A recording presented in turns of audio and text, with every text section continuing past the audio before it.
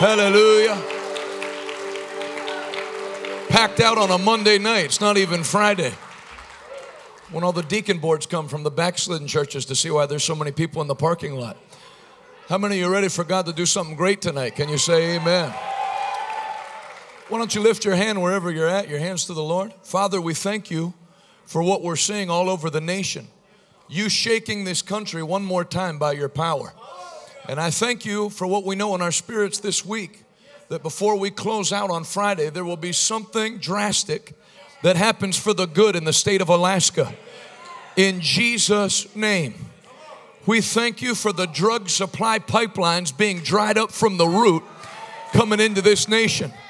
We thank you that death is rebuked off of the young people of Alaska.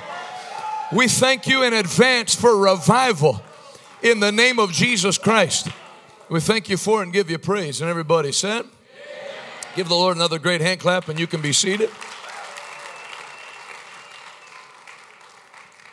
If you're just joining us for the first time, we did 4 services yesterday, 9, 11, 1, and 6, and then noon today, which there was just a little bit less than there was tonight, and then tonight packed out. So this is what you call revival meetings, which is kind of a lost thing. Everything's been replaced with conferences where you have in multiple speakers, and it ends up being 6 guys in a canoe all rowing in their own direction because nobody stays for the whole conference. People just fly in for their night of speaking, do their thing, and leave. And so you get a zillion different doctrines, and it doesn't go anywhere. But revival will grow. In fact, take your Bible and open with me to Acts chapter 19. Acts the 19th chapter. I'll just show you it in the Bible.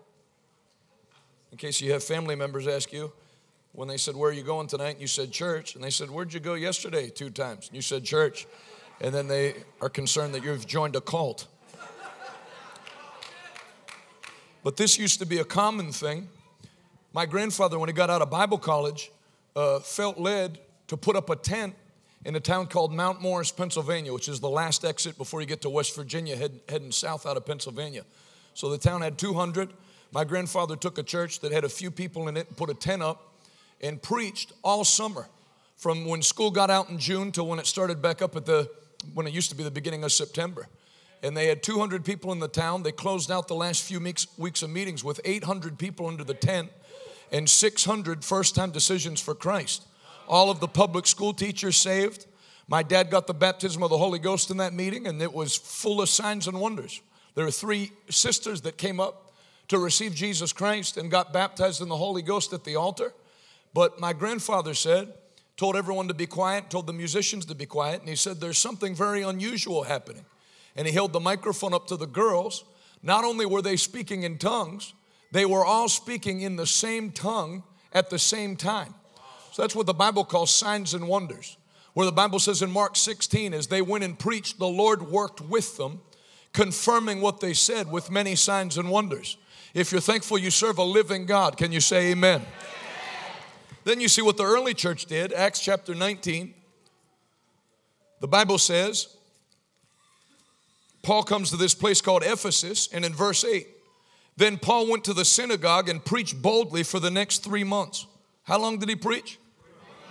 Yeah, so you think a week's a long time. Preached boldly for the next 3 months, arguing persuasively about the kingdom of God.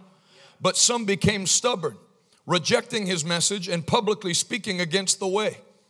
Talking about Jesus. So Paul left the synagogue and took the believers with him. Then he held daily discussions at the lecture hall of Tyrannus. This went on for the next 2 years. How long? So now you're at 2 years, 3 months.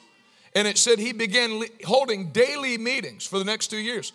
So if you're not careful in the book of Acts, you start jumping around and you're going to read all the awesome things we're going to read at the end of this chapter. And you think, well, how come that doesn't happen now? Well, it didn't just happen. He started preaching somewhere for 3 months. Half the place wanted him kicked out. So he just rents a different hall, takes the people that with him and starts from scratch and continues to preach again. And after 2 years, it hits a point because faith comes by hearing, hearing by the word of God. So the next 2 years, the people through the province of Asia, both Jews and Greeks, heard the word of the Lord. Then God gave Paul the power to perform unusual or special miracles. That when handkerchiefs or aprons that had merely touched his skin were placed on the sick, they were healed of their diseases, and any evil spirits came out. And so, I'm not looking to like knock things, but you don't have that happen anymore. If you study American history, there were people, I'm not talking like recent, I'm not talking even Azusa Street, I'm talking 1700s, 1800s, where you had John Wesley with a horse in his 80s go preach 30 some different places in a week by horse. So these guys weren't holding an 85-minute service once a week and then a home group on another day. They were doing what the Bible calls laboring in the Word of God. And so you can see what's happening here. We're only on night 2. That when you let the Word of God out, the Bible says that the Word of God is seed, and the Word of God will never return void. And the Bible says what the job of a minister is. If you talk, and I'm not gearing this to people here, I'm sure it's people watching online. But I don't even think most people that are in the ministry know what the job of a minister is anymore. Because you tell them, what's going on this week? Oh, I'm very busy. What are you doing? Well, we have to repaint one of the rooms. And then at my house, we're clearing about an acre of land because we want to turn it into yard. You don't read much of that in the book of Acts. That Paul took 3 months off to clear an acre of property because his wife wanted to put a flower bed in. The Bible, Paul actually said, don't get entangled into the affairs of this world. Many of you that know me because of online, you follow everybody even when they're not around. I was only born not that long ago in the 80s, but I was even born long enough ago where having followers was a bad thing. Amen. Now people brag about how many followers they have. When I was a kid, if you had a follower, you had to go to the police and tell them to get the person to stop following. But many of you know, my wife and I just went through, without question, one of the most difficult thing we've ever went through. And I was on the road back in my next meeting because I have what Paul had. My life is worth nothing if I don't preach the gospel of Jesus Christ. Then he said in another place, woe unto me if I don't preach the gospel of Jesus Christ. You talk to preachers now. Hey, come to ministers conference with me. Oh, I can't because I have to. Have to what? You're a minister and there's a ministers conference. It's like your plumber calling you and saying, I can't fix the sink. I've got other things to do. So people end up doing all the rudimentary things of the ministry without actually doing the ministry. But the Bible says, Jesus said, the sower sows the word. And they that are in the ministry are to labor in word and in doctrine. How many times did I preach yesterday? 4. 3, don't short me one. 4. 3 in the morning, 1 at night. And then 2 today, 2 tomorrow. And it's good for you. Actually, the more you do it, the stronger you get because it's what your job is. Right work never wore anybody out. Hard work never wore anybody out. Wrong work wears people out. I could preach for a month twice a day and feel like doing another month, but if I had to file my state taxes, I would need a nap after 25 minutes. You know what that lets me know? I'm not anointed to do that job. So God sent me a helper named Patrick from Germany, who if he had to preach, he would be a nervous wreck. But if he had to sit down with the state IRS, he's at home because that's his job. So you let the Lord give you helpers to take the things off your plate so that you can labor in doing what a minister does, which is sow the word. Anybody, if you've ever seen, has anybody ever seen Joel Osteen on television? But if you haven't, you're probably Amish because he's on TV a lot. Just a little anti-electricity joke there. If you've seen Joel Osteen, his father's name was John Osteen, who started that church from scratch. And a friend of mine in the ministry would sit with him once a month, would fly to Houston to spend the day with him when John Osteen was in his 70s. And he said one day John Osteen was sitting behind his desk just studying. And I was with another great evangelist that's in his 80s. I had the chance to meet him a year ago this month. Same thing. Walked into his office. He had 2 Bibles open and a notepad writing. Looked up, spent 10 minutes with me. And when I left the room, he sat back down and kept studying. So he said John Osteen would be in there writing notes, studying the word, getting ready for Sunday.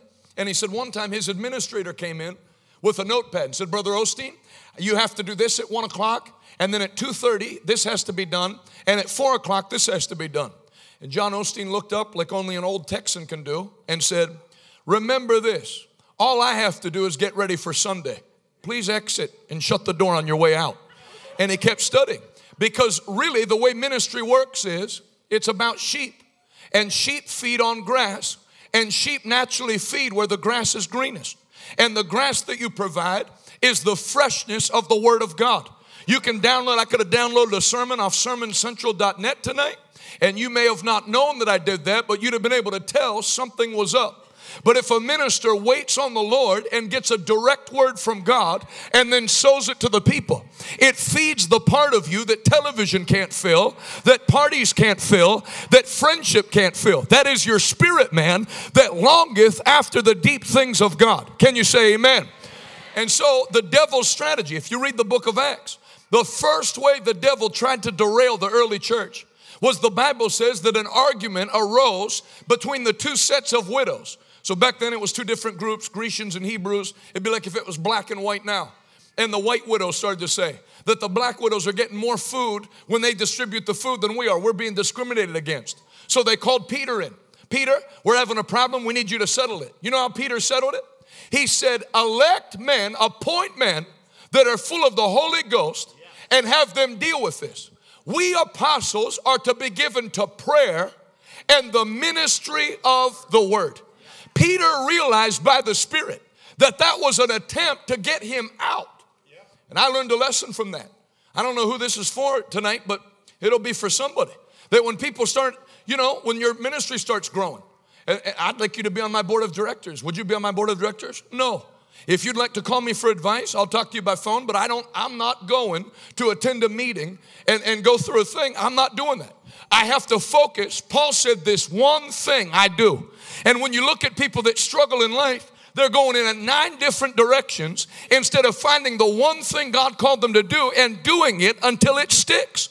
That after having done all to do, stand. That you keep doing whatever your hand finds to do it with all your might. So I'll tell you right in the beginning, every man and woman that's in this building, that it feels like you hit a barrier and nothing's working and the devil's now giving you other detours, that's not how it's going to work. God's going to put a power in you tonight to say, no, I'm going forward, and every obstacle and barrier has to clear out of your way. If you believe that with me, put those hands together again and give God another mighty shout. Somebody shout hallelujah. The devil actually has no successful strategy against a man or woman of God who won't quit going forward. All of his strategies are to get you discouraged or to say, what's the use? Believe me, I know what it feels like to get booked to a church on Easter Sunday and stand up to preach, and there's literally 6 people there. I counted 3 times. That's on Easter, up in the middle of nowhere in Proctorsville, Vermont. 1, 2, 3, 4, 5, 6 on Easter. They'll have, and you know all the things the Lord's put in your heart.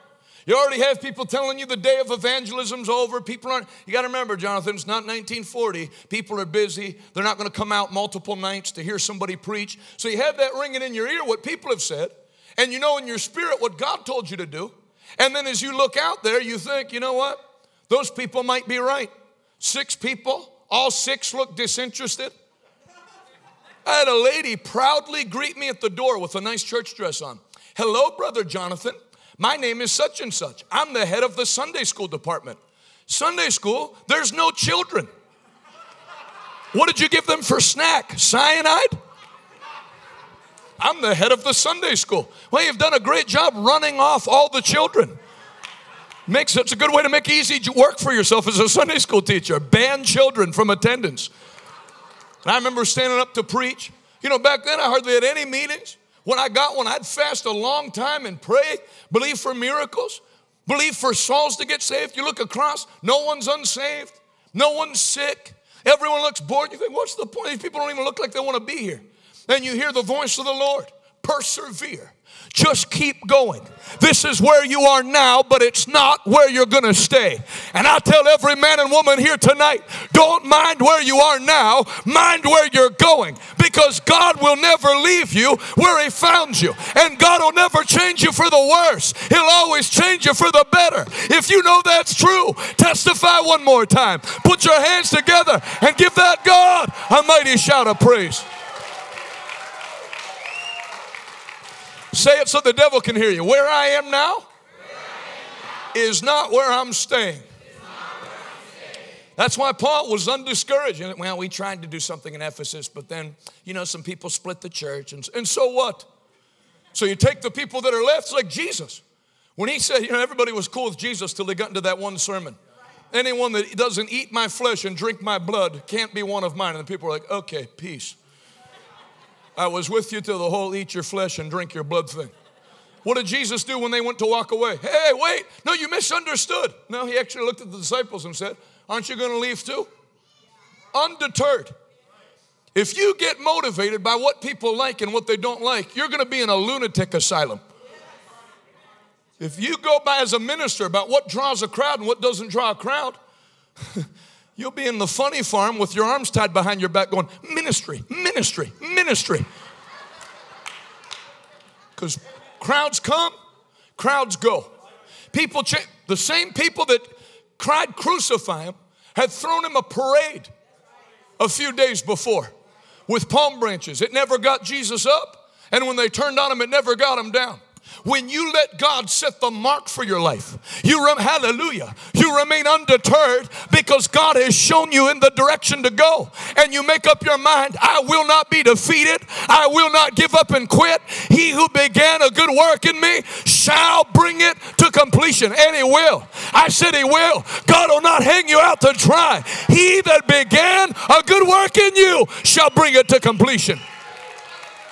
So why don't you say it again so the devil can hear? I guess I got a co-worker tonight. Say this with me tonight. Say, I'm not staying where I'm at. Lift your right hand up to heaven and say it with force. I'm not staying where I'm at. I'm going higher and higher into the presence of Jesus. Now lift your other hand up next to that one and begin to thank God that it's so. That's what his word declares. And he commanded them, be fruitful and multiply. Take dominion over the earth. You're not staying where you're at. This is the lowest you'll ever be. From this day forward, you go from glory to glory, victory to victory, and strength to strength. And I'll just tell you this while I'm at it. And if the devil doesn't like it, that's tough luck for him. He picked a bad place to be this week. This is going to be the worst week that demons have ever had in Alaska. I can tell you ahead of time. Fentanyl, heroin, prescription pills, the supply line is going to begin to dry up from tonight. Whatever demon is in charge of seeing that people have to bury their children at 19 and 23 and get a call from the prison that their 22-year-old son died in prison and now you owe $5,000 to bury the body. That sucker devil that's in charge is going to get put out of business this week. This is not the hour of the devil. This is the hour of the church of the Lord Jesus Christ.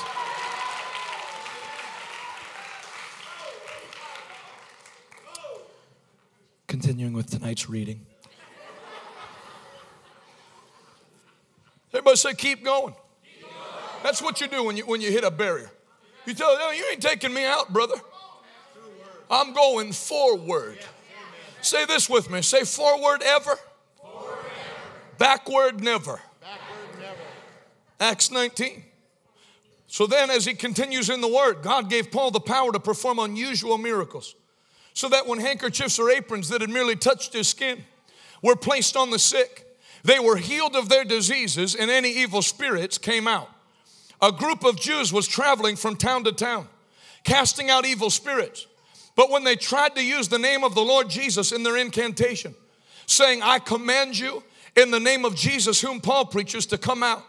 7 sons of Sceva, a leading priest, were doing this.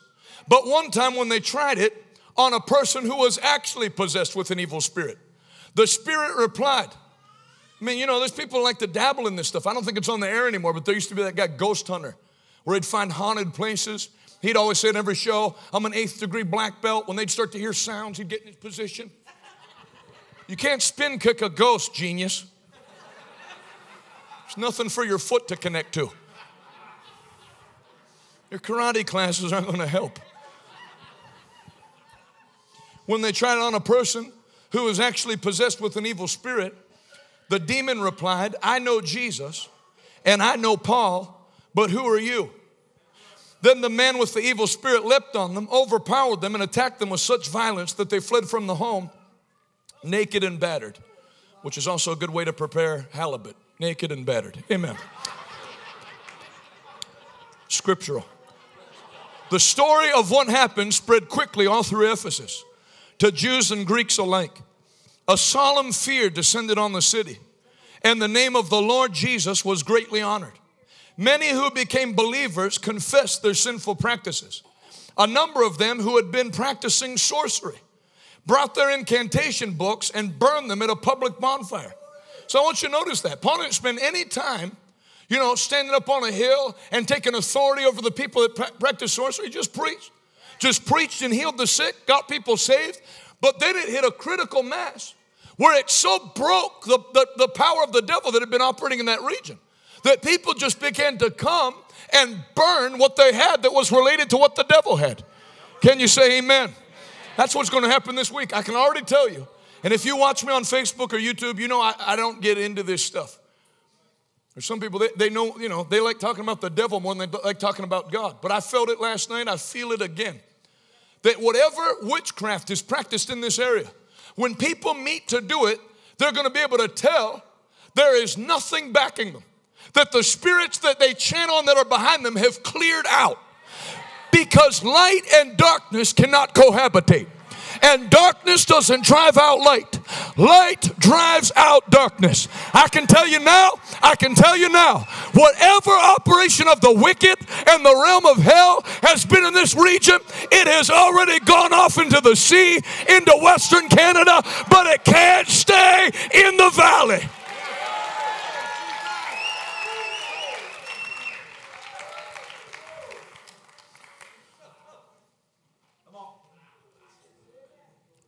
Many who became believers confessed their sinful practices. A number of them who had been practicing sorcery brought their incantation books and burned them at a public bonfire. The value of the books was several $1 million. So the message of the Lord spread widely and had a powerful effect. So within a few verses, within 2 years and 3 months, it's a guy preaching to a handful of people who then splits to a smaller group. But as he persevered, the press comes first. The enemy trying to make sure that he's not going to give you the ground for free comes first. But as you persevere, God flips the table on the devil. I'm going to tell you right now, if I had stood here in 2015, the second year they had me here, and started to tell you that the day would come when Planned Parenthood began to lose all their funds, and state Supreme Court started to rule that abortion was illegal, I'd have sounded like an insane person. Because back then, you had every faith leader on Twitter and Facebook. We need to pray. Things aren't looking good. And you had the devil's crowd bragging about how well things are going. But oh, how the tide has turned.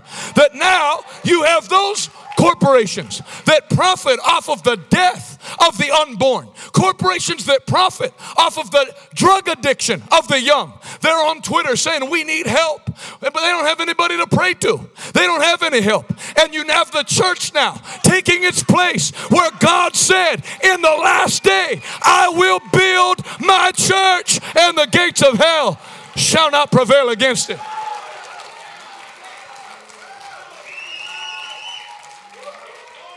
Can I tell you something? When I was in New Jersey last year, I took my daughter to the beach. Tide comes in. And then the tide starts going out a few hours later. And I felt the Lord speak to me as clear as day. You see how once the tide started coming in, it kept coming. But then when it reversed, it didn't just stop. It kept going out. If you're one of my partners, I sent it out in a magazine. The tide has turned. The Lord spoke it to me right then. In fact, while I'm on the subject, I'll just tell the whole thing. I planned a crusade in Asbury Park, New Jersey last year. We were invited, and I planned it for June. Well, I didn't know two things. I didn't know that Asbury Park is an LGBTQ city. And number two, they thought I was doing it like to assault them. But I didn't know June was Gay Pride Month. As I told you, I was born in 1980. Back then, it was just June.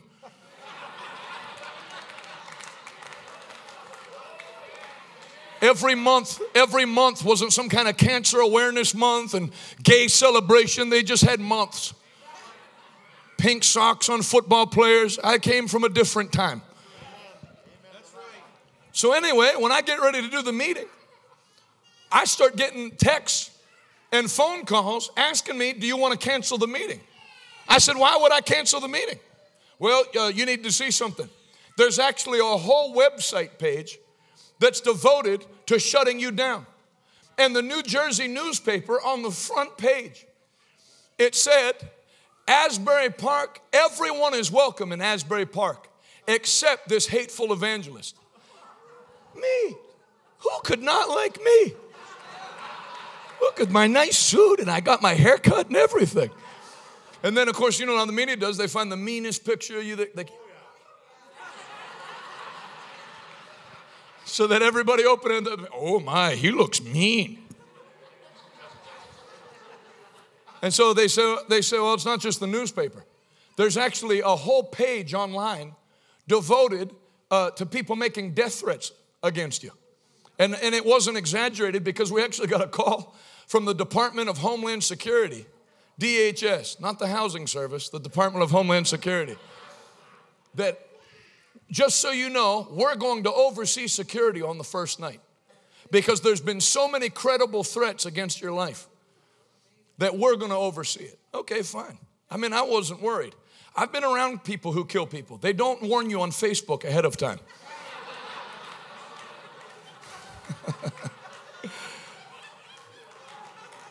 Real murderers don't threaten.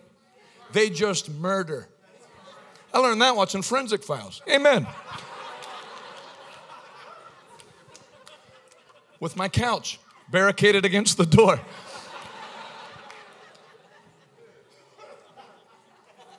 So I decided, as they were saying, you know how bad it got?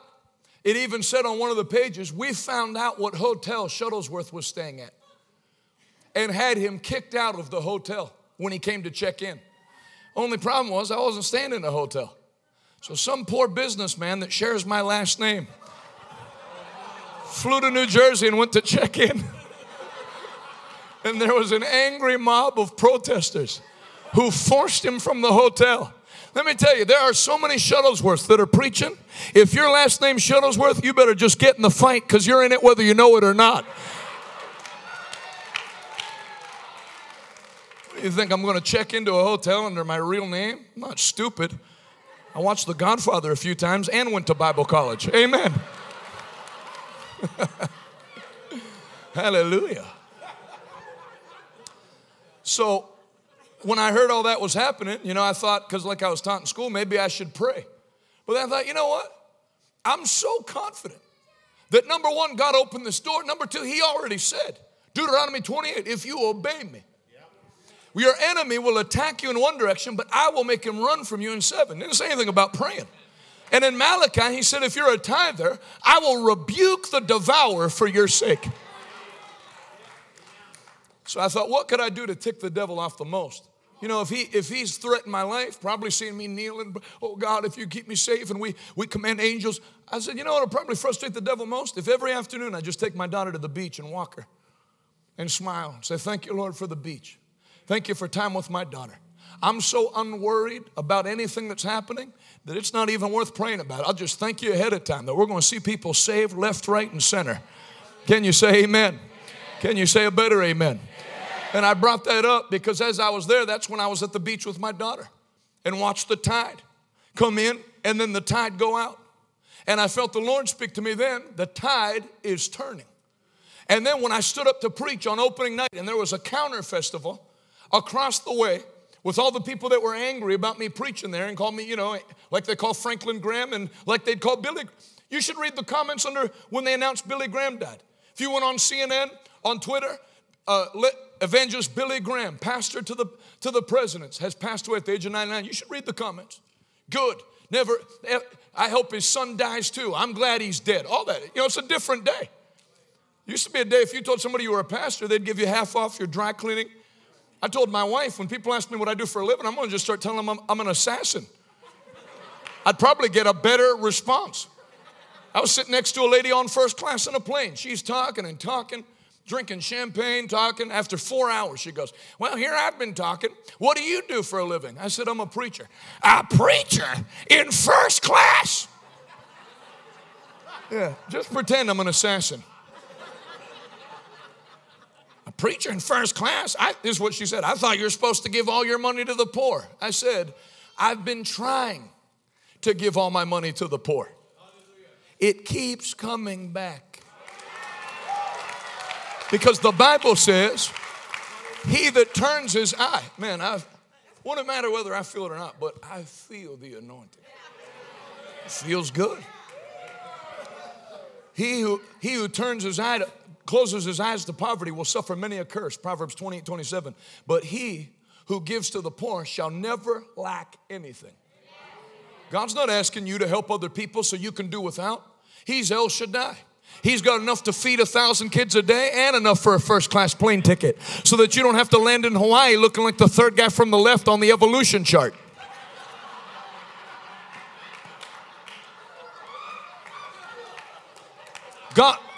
God actually doesn't have to take from you to bless other people.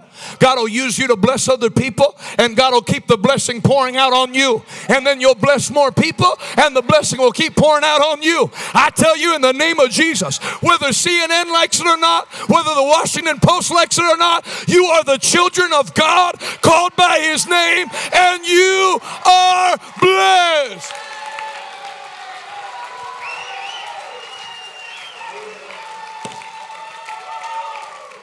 Hallelujah. Did you know I actually never saw the church that you're getting ready to move into till today? But driving by on the highway, I saw that thing. I felt the anointing on the highway. That's how it's supposed to be. Because I've been in a lot of cities where the biggest structure on the highway is a mosque, Hindu temple, in a nation that was founded for the gospel to be preached freely. And people in different cities have stepped back and let nature abhors vacuum. If we step back, other things move in. But now on that hill, no wonder the devil has his panties in a bunch.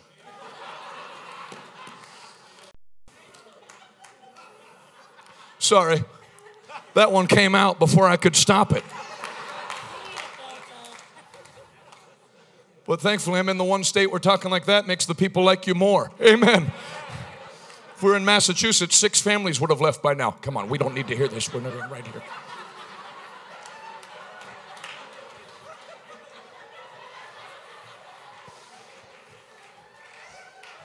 How convenient.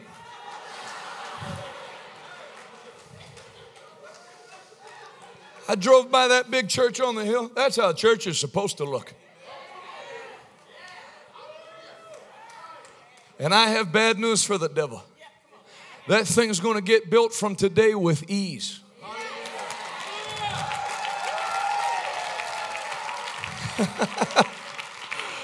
I actually got ready to, hallelujah.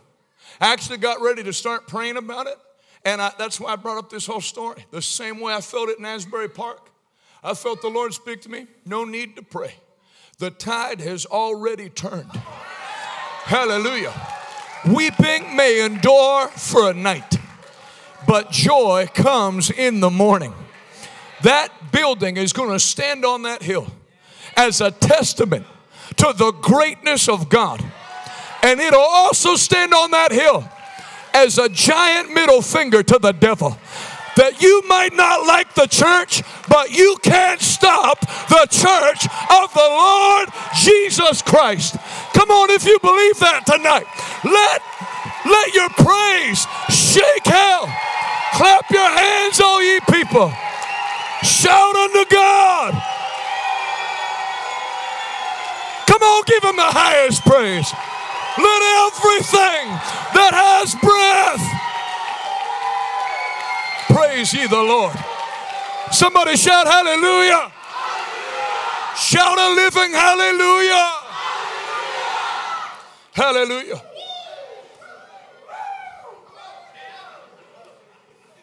I kid you not. I stood up to preach that first night in Asbury Park. And as soon as I came up to preach, 400 people across the street simultaneously gave me the middle finger. So now when people clap for me like you did, it actually means a lot. Because not everybody claps. Not everybody's happy to see you. So what do? No, number one, I went to public school, so it's no big deal. I've seen that finger before. Amen. The way I acted in Christian school, even then the teachers had to put their hand back down. So what do? You get up and do the opposite of what the devil wants you to do. Say, I want everybody to know, no matter who you are or where you came from, Jesus loves you. Despite what you read in the newspaper, I love you. If I didn't love you, I'd be happy to let you go to hell, but you don't have to go to hell. I came to tell you there's a flood coming, but there's room on the ark for everyone. You just have to get in time. Then just began to preach about Jesus and how much he loves you and how he died on the cross. And you started seeing the vast majority of those protesters. Actually, they had a plan. As soon as I started preaching, they blasted on their speakers, Lady Gaga, Born This Way, and tried to drown me out. But me no stupid. I actually hired the same sound company that Billy Joel uses when he does concerts in the park. So I had like the stack of speakers from that movie. What's the movie, Turn It Up to 11 and Rip the Knob Off? That old rock. Oh, you're all pretending that you don't own TVs. That's fine. I'm talking like, what was it? No, Spinal Tap. That was the one. I had on like, thank you. Somebody at least pretending that they do watch TV. I had a big stack of speakers and subwoofers. And when they started to play Lady Gaga over me, didn't have to pray or ask God for help. I saw the guy in the back give me the thumbs up and turn it up, and people's hair start to wave. We had prayer for the deaf that night, 90% of whom we created. Amen. How many of you need prayer for healing tonight? What? Man, it's good to be in Alaska. I forgot how friendly everybody is up here. Hallelujah. Hallelujah. So, most of the crowd goes home after we overmatch the speakers. But you know what I saw at the end when I gave my invitations? People start coming across the road with rainbow bands on, rainbow bandanas, rainbow shirts. Come across, stand like this. As the anointing erupted, then how many of you need to give your life to Jesus Christ? Rainbow bracelet people. And people got saved, stay there all week, pray for the sick. We went through all that stuff. And then, like I'm telling you now, you put up with the test. Life does have tests. But I have good news. School had tests. But that doesn't mean you have to stay in 4th grade when you're 31. Yes, there's tests. But you can pass the test. And I'm going to tell you, in life, there's tests. But God will give you power to pass every test. And every time you pass a test, there's a reward on the other side. And this week, you're not only going to pass your test, you're going to taste and see the reward that God has given you. If you receive that, one more time, take 15 good seconds, clap those hands, and give God the greatest shout of praise. Devil is defeated. Devil's in for a bad year. The devil's in for a bad year. Hallelujah. Hallelujah. Hey, before you sit back down, can I tell you something? There is not one or two. There are many people that your children that are bound by sin, on their way to hell. They're coming home before Christmas. They're coming home clean. No 6-year battle with addiction. He who the Son sets free, they're coming out. They're coming out now. They're coming out now.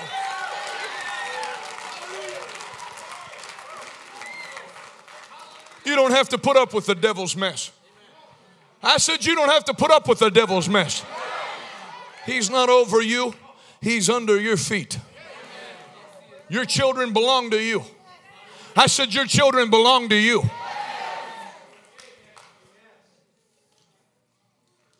Anyway, as I was saying before I got excited, I'm very sorry.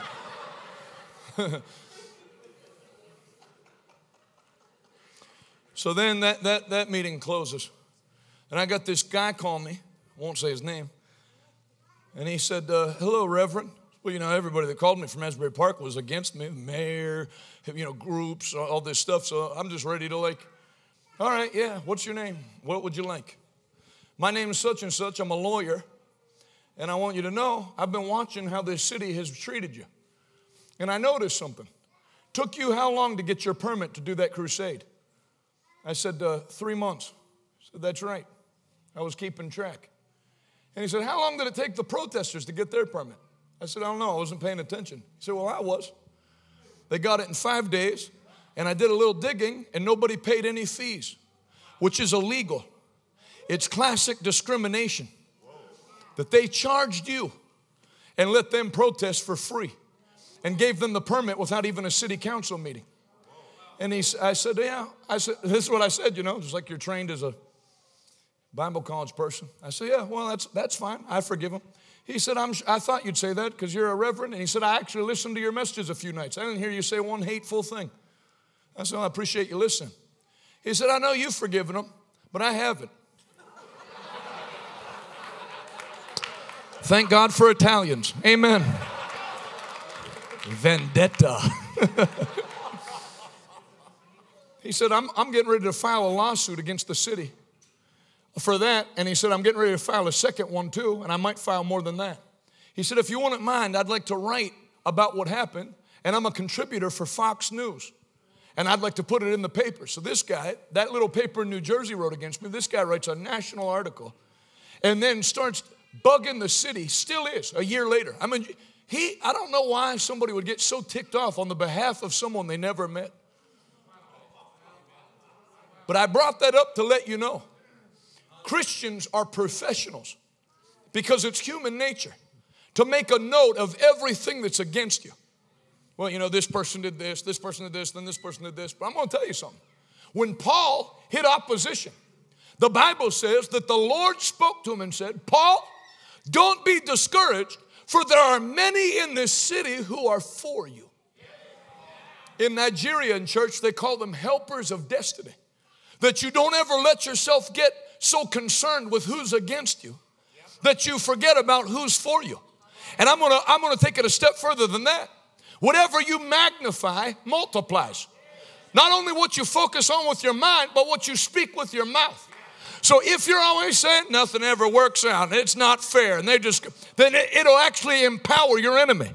But if you do like Paul did, where they beat you, put you in chains and stocks in the prison, and it looks like everything's for you, but you keep in your spirit, if God be for me, who can be against me? I know my tomorrow is going to... Take your Bible and turn to Isaiah chapter 3. Because people just think you're saying this stuff to be positive, but it's actually in the Bible. And the Bible is the Word of God. Isaiah chapter 3, verse 10.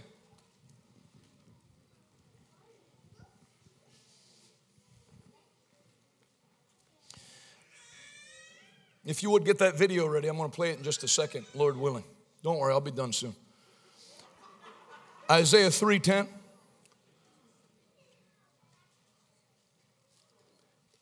It doesn't just say in Isaiah 3:10, all will be well for the godly. It says, say to the godly, all will be well. That's a command from God to a minister. Tell the righteous, all will be well. Who has a King James or New King James? Go ahead, Isaiah 3:10. Say to the righteous that it shall be well with them, for they shall eat the fruit of their doing. Say to the righteous. That's an order of God to a minister to tell the people on God's behalf, all will be well. You will enjoy the fruit of your right doing.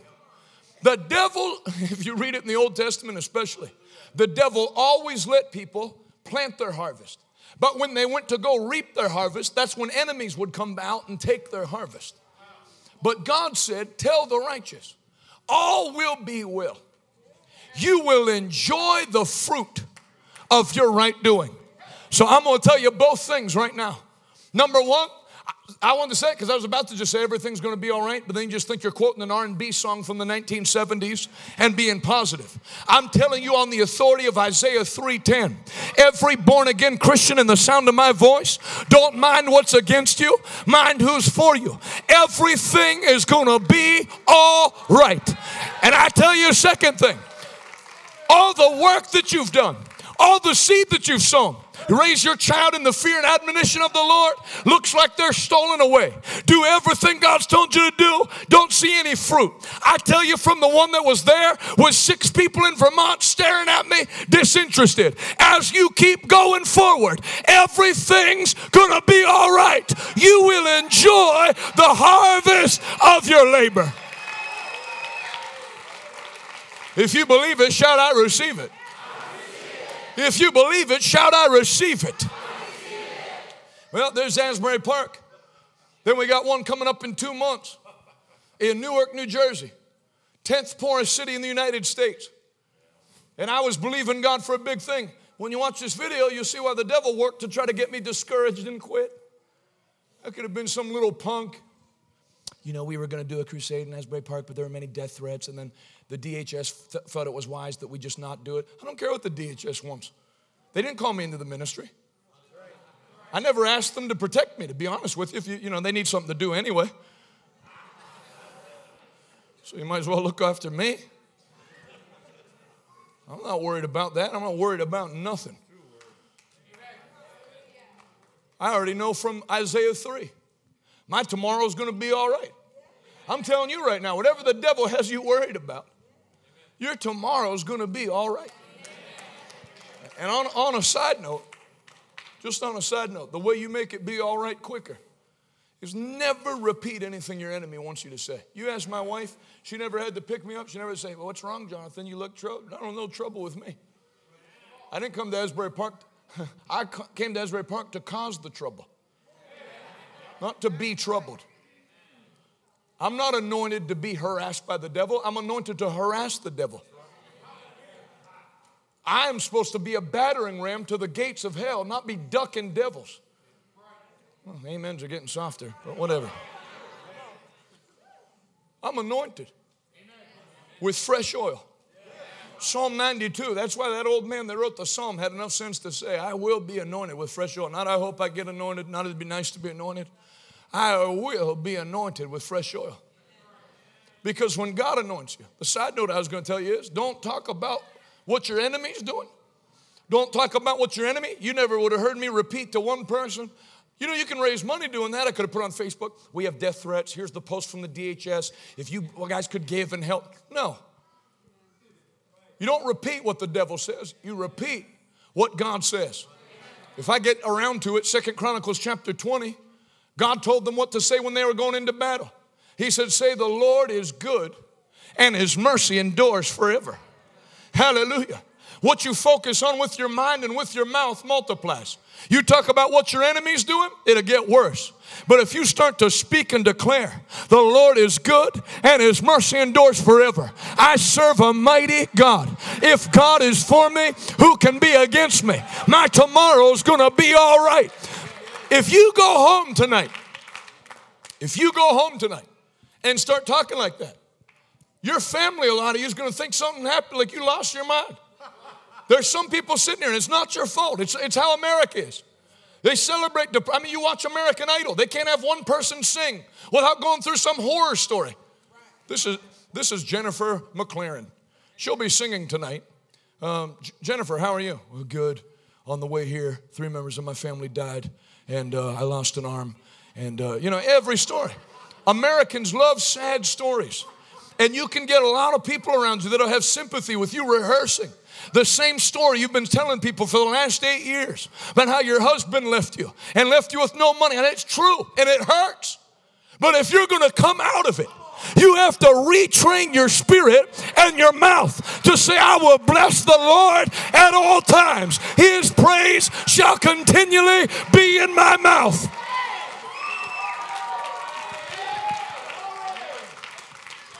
Too easy to preach here.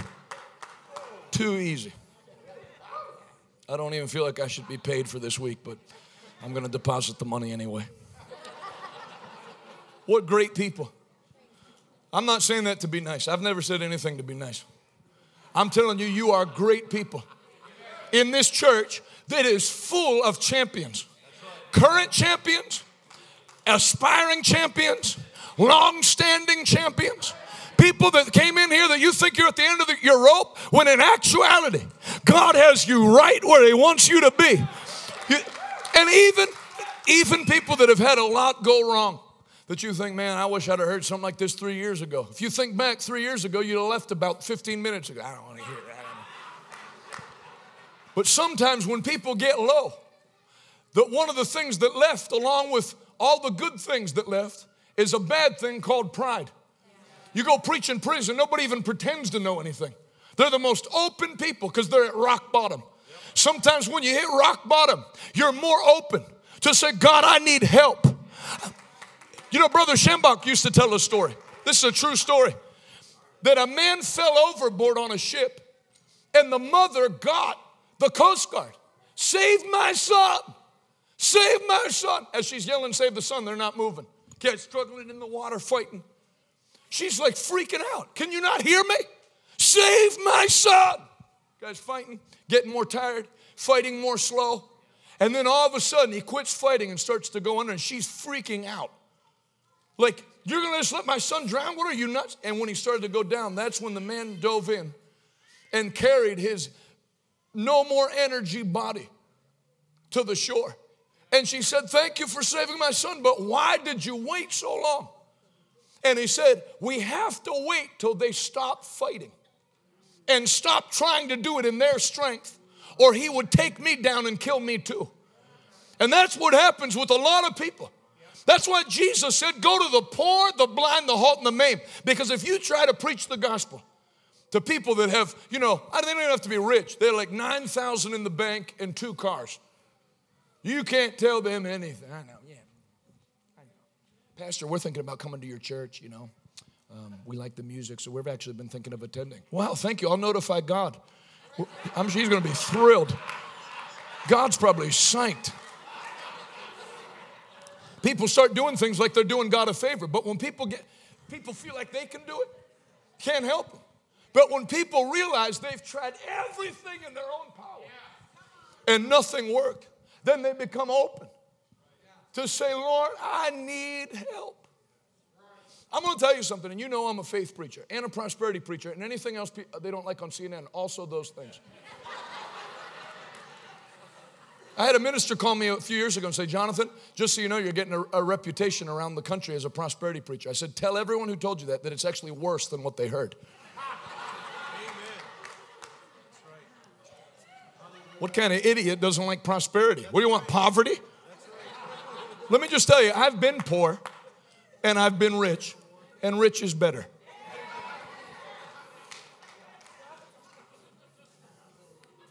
Can you say amen? Can you say better amen? Yeah, I'm not backing down on the power of God's word, because that word's going to be the thing that takes you into your destiny. You can't get by on some 40% diluted, cut up word. You need the real thing, the strong thing. That's what's going to take you where the devil thinks he can put you down for good. There'll be something on the inside of you that says, I can do all things, not in my strength, but I can do all things because Christ strengthens. Say it with me. Say, Christ strengthens me. Now lift both hands and just begin to thank God that his strength is coming into you. God didn't ask you to do it in your own power.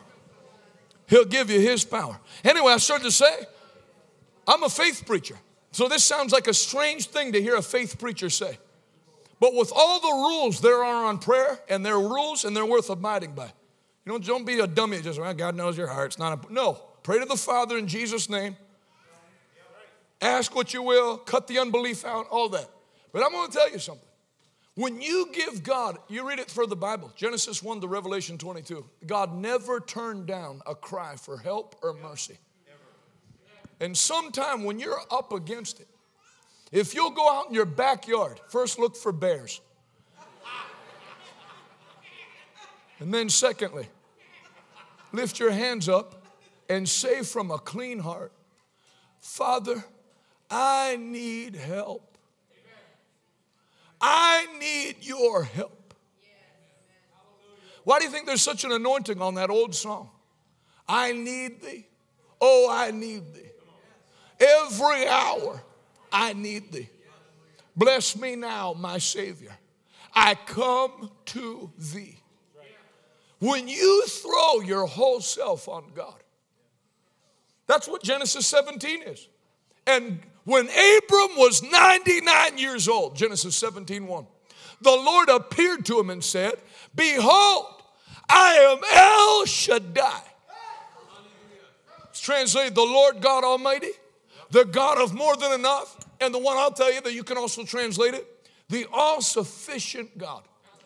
Do you know what all-sufficient means? It means whatever you need me for, I will be that for you. You need provision, I'm Jehovah Jireh. You need victory, I'm the Lord your victory. You need healing, I'm Jehovah Rapha. You need righteousness, I'm the Lord your righteousness. Abraham, I know you live in a country where nobody likes you and nobody knows me. But if you will serve me with all your heart, I will be your sufficiency, and you'll never need any of their help for anything. You know, when that registered in my spirit, I decided to start trying it. First time I went to go preach in Central Africa. You have even mission. Well, it's just the way it works. These places work on bribes, so you have to bribe them.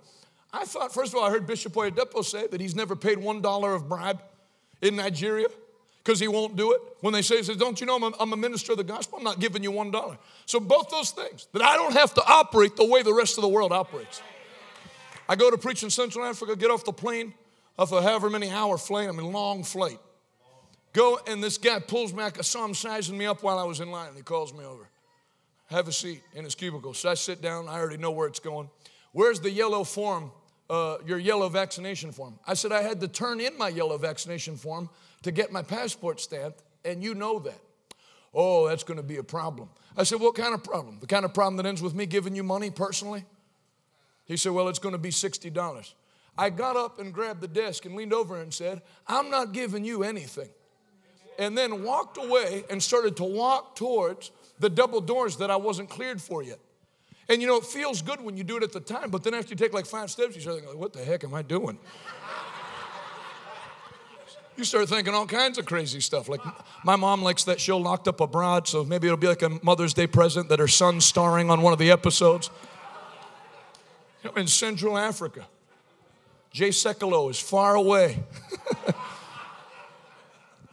So I'm walking towards those doors, and I hear that guy say, sir, wait. And I can tell he's coming towards me. So you think, what do you do? Well, I know the one thing you don't do is turn around. So I walk faster. At this point, I'm committed. And I get to the doors that I'm not cleared for and push the brake bar open and walk through, thinking, well, the guy's right on my heels. And I kid you not. This guy standing there holding a machine gun with a beret. Big old Congolese soldier. Big guy. He has muscles in places I don't have places.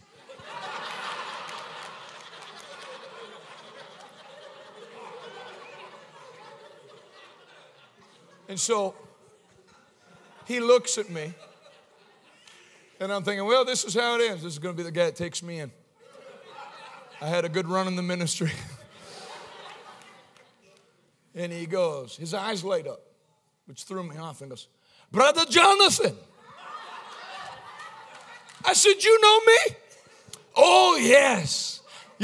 Like Central African, there's so much love when they talk. Oh, yes. I watch you on TV every day. I heard you preaching here. So excited. I don't know why my accent started to turn into Dracula. Now you can see why I'm not an actor. I'll just stick with the English. Turned into Count Chocula at the end.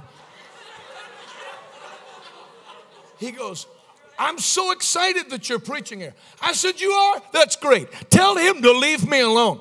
And his eyes changed. Hey! Starts yelling stuff in French. That little guy turned around and ran back to his cubicle, and I went and got my bags because I found something out. Though there can be a test, if you stand up to that test, God has soldiers who know your name, and there's many in this city that are for you. Hallelujah. I said hallelujah. Praise ye the Lord. Praise ye the Lord. Say it so your own spirit can hear it. Say, everyone's not against me. Say, there's more for me than there are against me. Say it with force. My tomorrow's going to be all right. I cannot be defeated. I will not give up and quit. I'm not giving up. I'm just getting warmed up. In Jesus' name. In Jesus' name. Yeah, that's how it goes. You don't speak about the opposition. Start talking about God. Turn to 2 Kings real quick. Tomorrow's going to be all right. Say to the righteous. A minister's supposed to tell you. All is going to be well. Not going to finish like you started. And you're not going to stay where you're at. Everybody in the sound of my voice that's retired, you are officially unretired as of today. God doesn't have anybody here to waste oxygen. You're the smartest you've ever been. You're the handsomest you've ever been. You're the wisest you've ever been. It's not time to sit in a chair and whittle. It's time to get up and fight well in the Lord's battles. Go ahead. Give God the highest praise. Not winding down. Shout hallelujah. Turn to 2 Kings.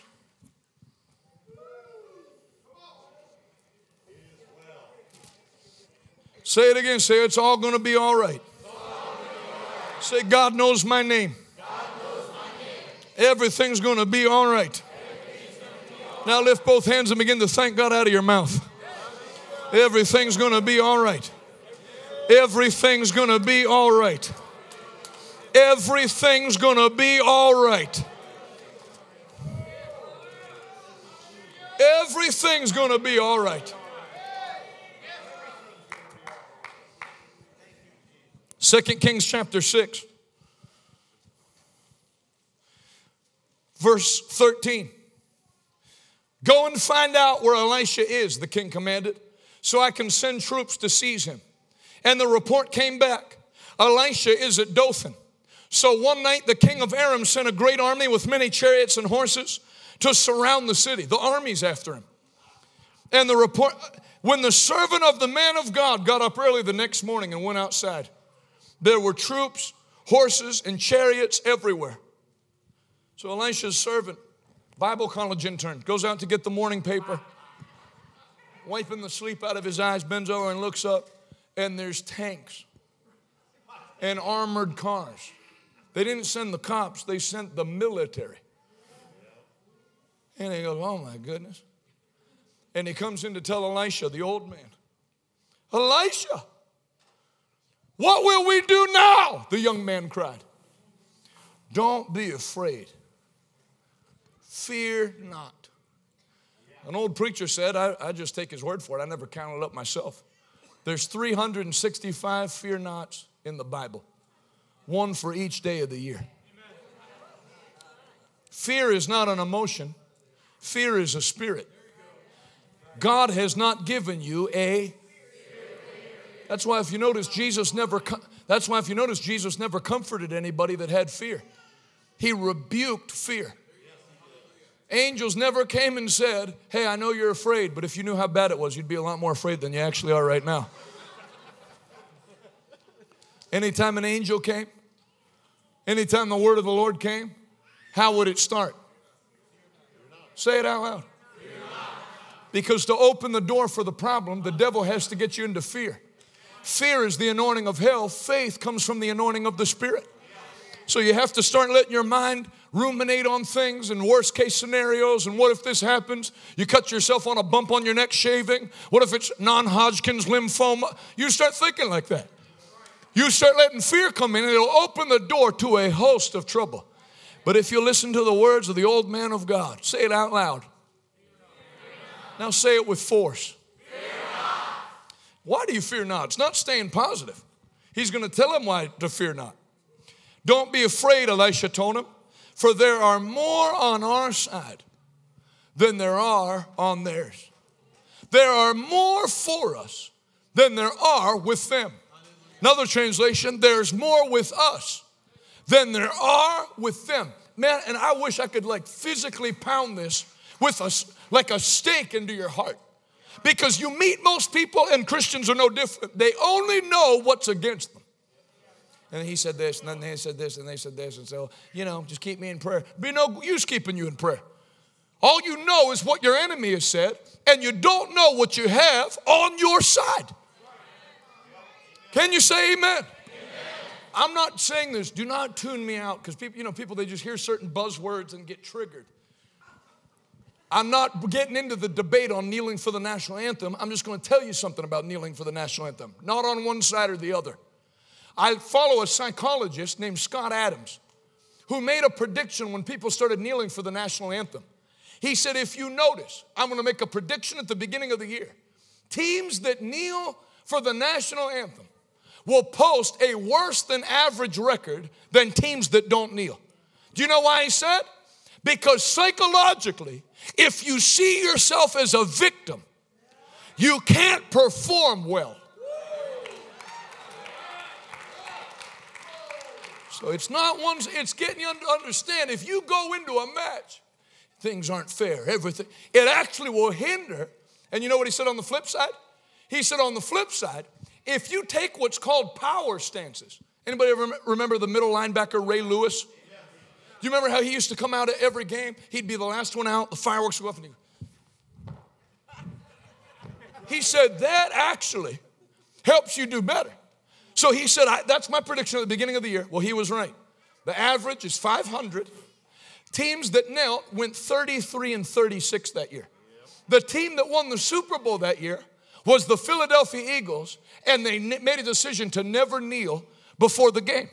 And so I'm saying that because you can read the Bible, you can have a zillion people lay hands on you every prophetic conference, and me this week, and Pastor Daniel twice a week.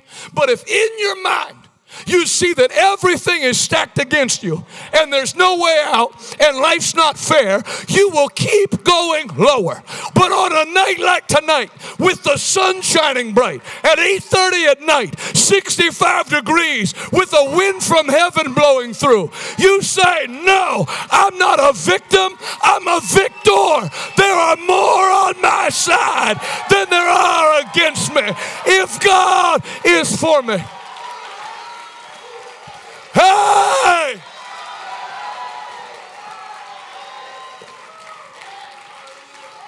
Somebody shout amen like thunder. Shout amen like thunder.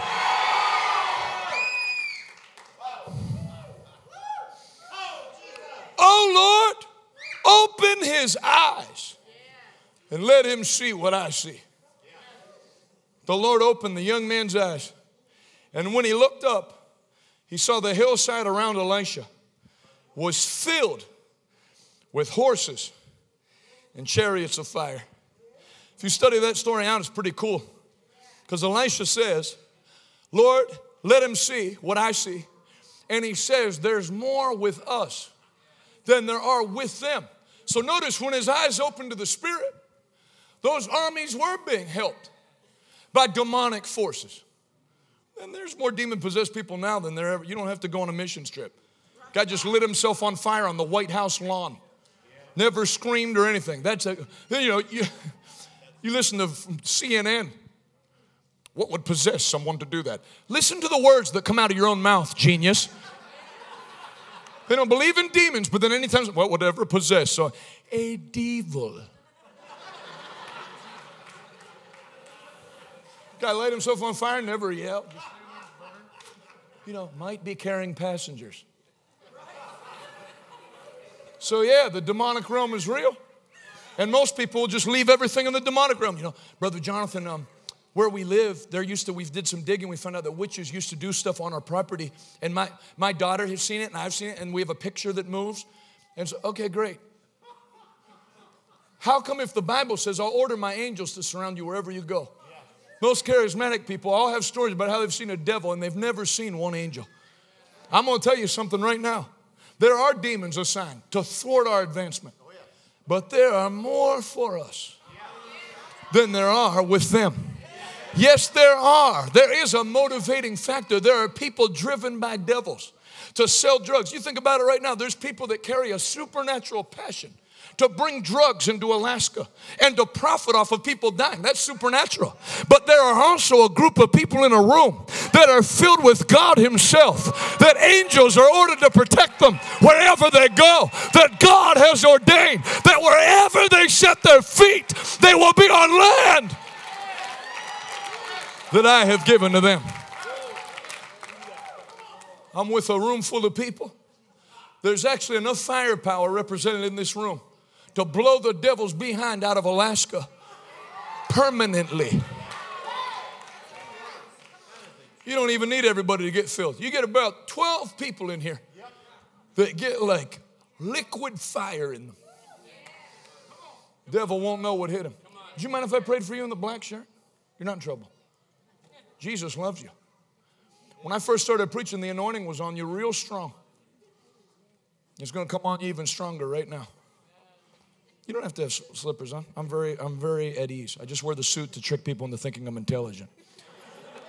Lift both hands, close both eyes. I don't tell people this lightly. This is service number 6, and you're the first person I've said it to. But I tell you something that I think you already know. God's hand is on your life. God's going to use you to minister the word of God and to set people free. And even though you're young, I'm going to tell you something. Even your friends that live in a way that's not pleasing to God, even when you would try to kind of hang out with them and do what they did, it never felt right. You couldn't hook in because God's already reserved you to be a rescue agent for your generation. And I don't know your name, but very soon everybody will know your name because God's going to make you great in your generation.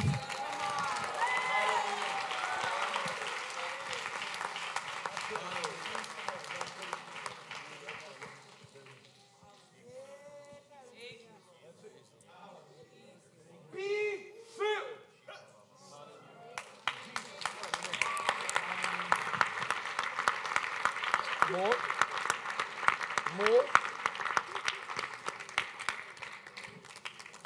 I know you thought you were safe sitting back here, but I'm an evangelist and I travel.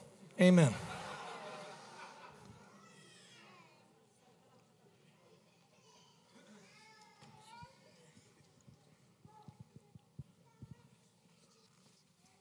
Jesus' mighty name. He's a good God. I said he's a good God.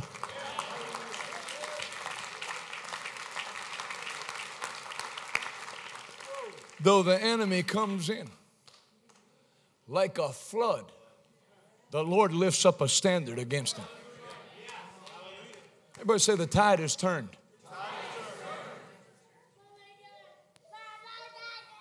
He did his best. One more time, say the tide is turned. Now lift both your holy hands to God and begin to thank him out of your mouth that everything's turning around for your good. God's not going to put a stop to the infringement of the enemy. The tide will turn. It'll start backing out. Hallelujah. Hallelujah. I mean, to tell you what I mean by the tide is turned. You look at it like the ocean. It doesn't just stop going forward. It starts rolling back. Before the devil could quit flipping out about one state outlawing abortion, another one jumped on. Then another one jumped on. That's called the tide turning. When God says it's over, it's over. It's not just over, it's Boston over. Over. O-V-A-H. Over. Every burden that you came in here with, every battle that you've been fighting, as of 8:38 p.m. Alaskan time, that battle has been transferred out of your hand and into the hand of God. And the only job you have now is to do what you're doing. Rejoice and be glad, for the Lord has given you the victory. Everybody say the tide is turned. Turn to 2 Chronicles 20. That church is beautiful. It's a beauty. That's how church is supposed to look. Praise God. I pray they put a layer of cedar from Lebanon on the outside and then overlay it with gold.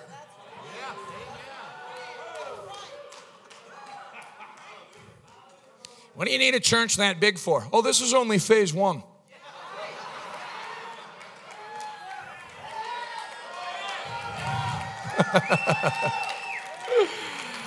Hallelujah. 2 Chronicles 20. Say it so the devil can hear. Say, I'm on the winning side. And again, he's doing pretty good. 2 Chronicles 20. They're faced with a ton of armies attacking them. Everybody say the tide has turned. Verse 18.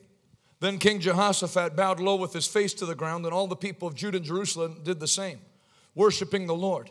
Then the Levites from the clans of Kohath and Korah stood to praise the Lord, the God of Israel, with a very loud shout. That's triply redundant. Loud is loud. Shouting's loud on its own. There's no quiet shout. And the Green Bay Packers score a touchdown. Yeah. So shouting's loud. Anyway, loud isn't necessary. That's redundant. Very loud shout. Why does he have to shout all the time? I don't think you need to do that. It's not important what you think. The Bible says, let the redeemed of the Lord say so. I don't think you need to do shouting personally. And good to know. Thank you. What book of the Bible did you write?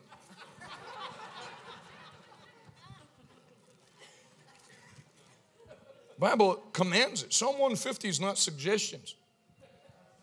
Praise ye the Lord. Let everything that has breath praise ye the Lord. Praise him on the cymbal. Praise him on the stringed instrument. Praise him with a very loud shout.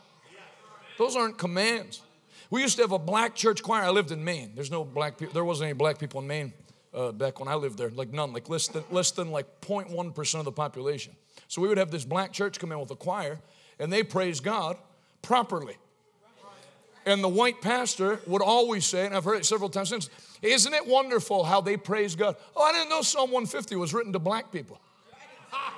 I didn't know white people had the option to shut up, and then one group of people was supposed to praise.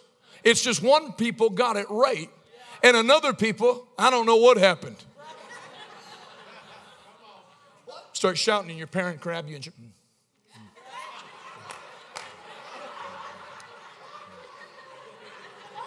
hallelujah. Let everything that has breath praise him with everything that is within you.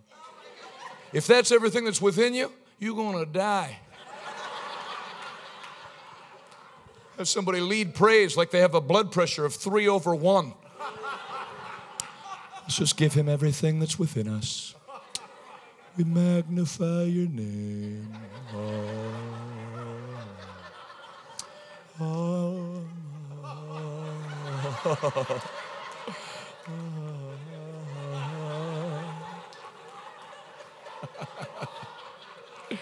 You people are impossible to offend. Nothing works.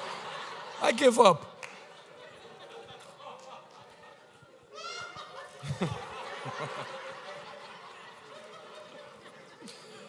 The views expressed by the evangelist do not necessarily reflect the views of King's Chapel, Wasilla.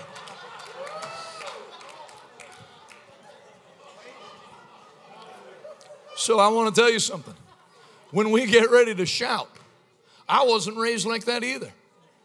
I was raised where even though the Bible tells you about dancing before, the Bible actually commands dance before the Lord, give him praise. I was raised in a church where they said that you're not allowed to dance unless it's in the Spirit.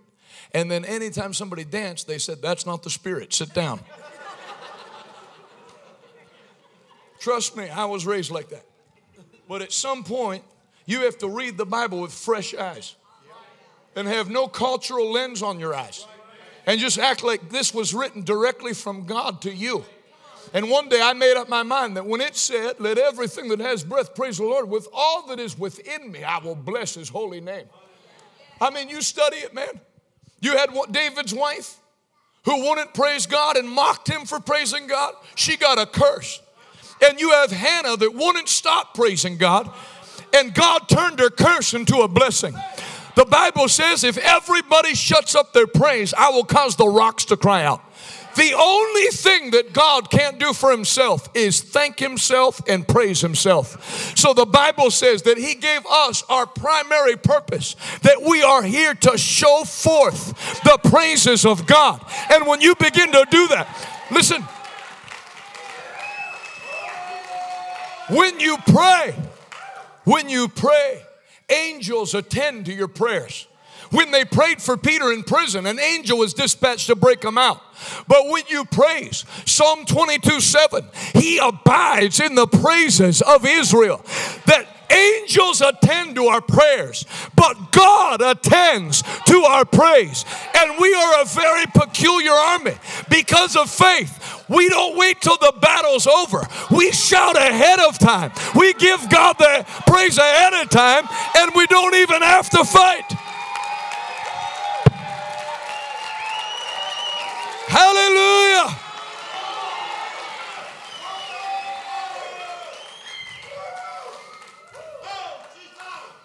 Watch what happened. Then King Jehoshaphat bowed low with his face to the ground. And all the people of Judah and Jerusalem did the same, worshiping the Lord. Then the Levites from the clans of Kohath and Korah stood to praise the Lord God with a very loud shout. And God said, guys, it's not important to do it loud. No. Early the next morning, the army of Judah went out into the wilderness of Tekoa. On the way, Jehoshaphat stopped and said, listen to me, all you people of Judah and Jerusalem. Believe in the Lord your God, and you will be established. Believe in his prophets, and you will prosper. After consulting the people, the king appointed singers to walk ahead of the army, singing to the Lord. What a weird army. Who would want to be in that band? Can you imagine getting deployed to Afghanistan? Can I have an M16, please? No. Here's a trumpet. I don't want a trumpet. I want a gun. Nope. Praising him for his holy splendor.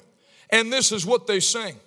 Give thanks to the Lord, for his love endures forever. Hallelujah. That's all they sang. Give thanks to the Lord, for his love endures forever. Give thanks to the Lord, for his love endures forever. At the very moment they began to sing and give praise, right when they started, the Lord caused the armies of Ammon, Moab, and Mount Seir to begin fighting amongst themselves. Can I tell you something? That's what you're going to see. That's what you're seeing happen now in America. It's what you're going to continue to see happen. Is that the enemies of the church and the enemies of freedom are actually starting to turn on each other. They're going to start to sue each other and fight each other. They can't even hold political rallies, snatching the mic out of people's hands and yelling at them. The camp of the devil is going to get confused. The wheels on Pharaoh's chariots are going to fall off. Hallelujah. The enemies of the church are going to turn up missing because God's people shall not be defeated. They began fighting against each other. And they killed every one of them. After they had destroyed the army of Seir, they began attacking each other. So when the army of Judah arrived at the lookout point in the wilderness, all they saw were dead bodies lying on the ground as far as they could see. Not a single one of the enemy had escaped. King Jehoshaphat and his men, when they were going to the biggest fight of their life, when they got to fight, there was nobody left to fight. I had a guy who was a district attorney, I won't say in what state, didn't like that I was in his area. And I won't go into the whole story, but he wanted to get me put in jail. So he drummed up some charges. He called me up and told me he was going to see me brought up on charges. I never heard that, never no class for that in Bible school. I was 26, 1 year married. Felt like sick to the pit of my stomach because when I called the pastor, he said, yeah, that guy is the district attorney. That guy's not lying. So I hung up with him. I thought, what am I going to do? So I called my Uncle Ted. How many of you were here last night? It's good to have a prophet on your side. I called him up and told him what happened. I said, I don't know what I'm going to do. This guy said he's going to put me in jail because I laid hands on his daughter, and he said that's physical assault, and I didn't have his consent. It wasn't in the church. Somebody invited his daughter to the church, and he didn't like people like me. Full of the devil. His daughter actually got healed of the problem she had, and he still wanted to. That's how much some people hate God. So I pour out my heart to my uncle. I don't know what I'm going to do. Will you pray with me? He said, I'll pray with you, but I'm just going to tell you up front, you will never hear from him again. Well, you hear him say at the time, it's like, okay. I think I'm going to hear from him. But I had enough sense to say, praise the Lord. Then he prayed with me, and then he gave me some instruction that actually this attack of the devil has nothing to do with you going to jail. It's to try to put fear in your heart to quit your ministry of the laying on of hands. So tomorrow night, preach on the laying on of hands. Line everybody up in the church. And if you were here last night, I haven't stopped in 12 years since. Whatever the devil doesn't want you to do, do it all the time. I've lined people up and laid hands on them so much. When my daughter was 1.5, the waitress came to our table and said, aren't you cute? What's your name? And Camila looked at her and slapped her head. You know what? She wasn't hitting her. From watching me, she thought that's how you greet people. Hello, hello, hello, hello. So, whack.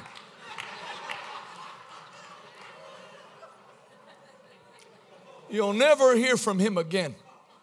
You want to know what happened? Well, I'm going to know I'm wearing pinstripes, but it's not jail pinstripes. I actually never heard from him again. Stayed there all week waiting to hear from him, never heard from him again. Do you know why the Lord quickened that story to my spirit? Anybody that's harassing you, legally, any other way, I tell you tonight, anybody that wants this word can receive it. So you can sit there like a wart on a pickle, or you can lift your hands and have it. Whoever has been dispatched from hell to cause you problems and shut you down, I prophesy in the name of Jesus, you will never hear from them again.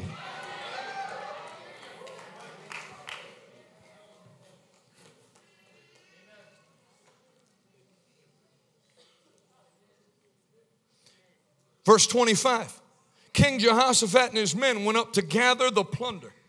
They found vast amounts of equipment. Everybody say equipment. Clothing. Everybody say clothing. And other valuables, more than they could hold. Everybody say more than I can hold. Hallelujah. More than they could hold. El Shaddai. God of too much, God of more than enough, God of the overflowing cup. Hallelujah. Not the God that has you scraped by, the God of more than enough, the God of surplus, the God of abundance. That's coming your way. You are the sheep of his pasture, called by his name. More than they can hold. Everybody say more than I can hold. There was so much plunder that it took them 3 days just to gather it all up. On the 4th day, they gathered in the Valley of Blessing, which got its name that day because the people praised and thanked the Lord there. It's still called the Valley of Blessing today. Then all the men returned to Jerusalem, with Jehoshaphat leading them, overjoyed that the Lord had given them victory over their enemies. They marched into Jerusalem to the music of harps, lyres, and trumpets, and they proceeded to the temple of the Lord. Now check this part. When all the surrounding kingdoms heard that the Lord himself had fought against the enemies of Israel, the fear of the Lord came upon them. So Jehoshaphat's kingdom was at peace because the Lord had given them rest on every side. Leave that part up so I don't forget it. Everybody say rest on every side. Now, here's what I want to show you. Number one, they were geared up for the worst fight of their life, and instead, God just cleared them out. The way they triggered God to do it, praise provokes God to destroy your enemies. Thanks for like 13 amens. I swear some people just want enemies and like to have problems. They don't like the enemy being destroyed. I know they're my enemy, but they're actually pretty nice. He has a golden retriever. If you like having an enemy slap you around, then you'll have an enemy slap you around. I brought up Brother Schambach in the beginning. He tells that story about the bully he had going to school in Pennsylvania as a skinny kid. And one day when he had enough, he lit into that guy, and a fear swept through the whole class and nobody bothered him again. As long as you're willing to let the bully kick you in the shin on the way into the bus every day, he'll do it every day. But on a night like tonight, when God puts a fire in your belly, I don't see why I should have to put up with this one more day. I have the victory, I have dominion, and now I'm going to launch it into the realm of the natural. And the way you launch it into the realm of the natural is by praising God. Praise provokes God to destroy your enemy as they leave that up. So what happens?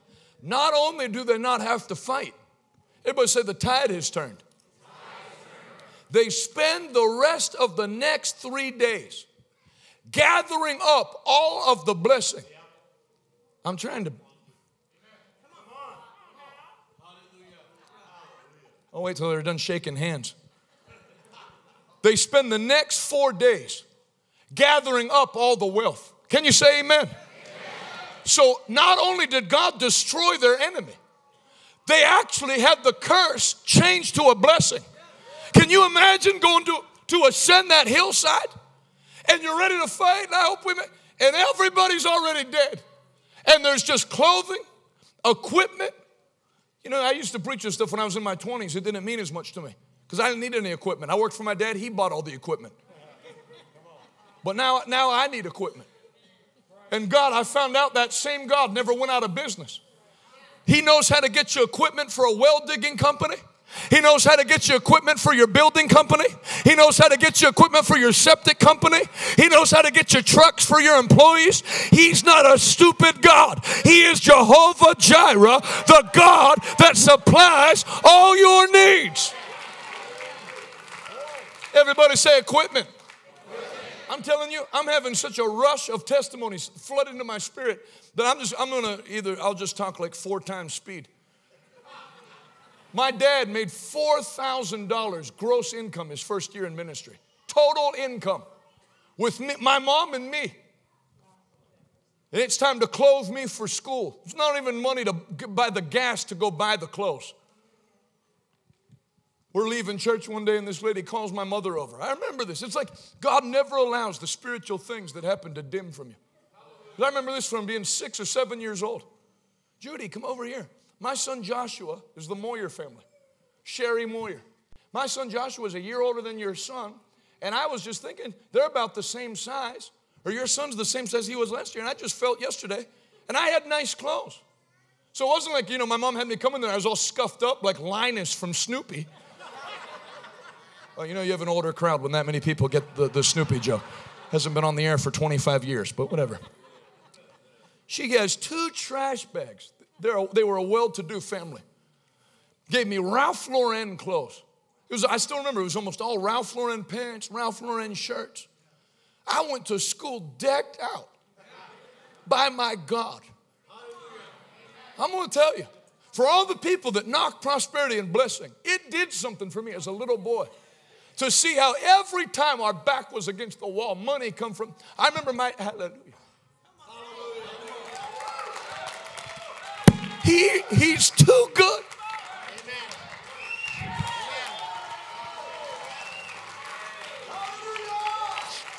Hallelujah. He's too faithful to fail.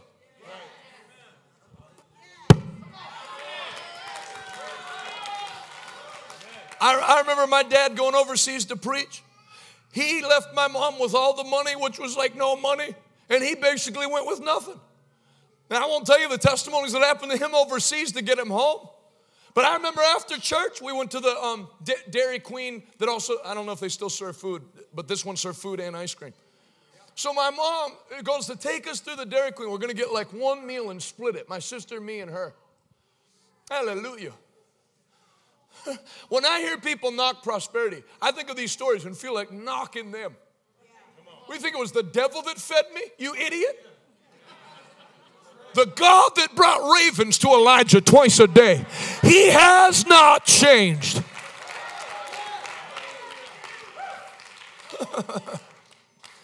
Hallelujah. Too much. Too much. Hallelujah. If God never did one other thing for me, I owe him such a debt for the first 38 years, I'd never praise it off. Too much. Hallelujah. Hallelujah.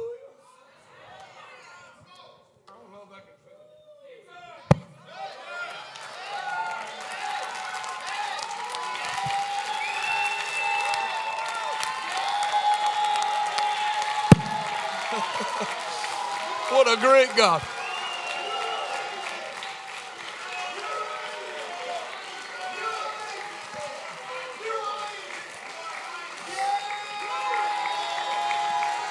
Too good.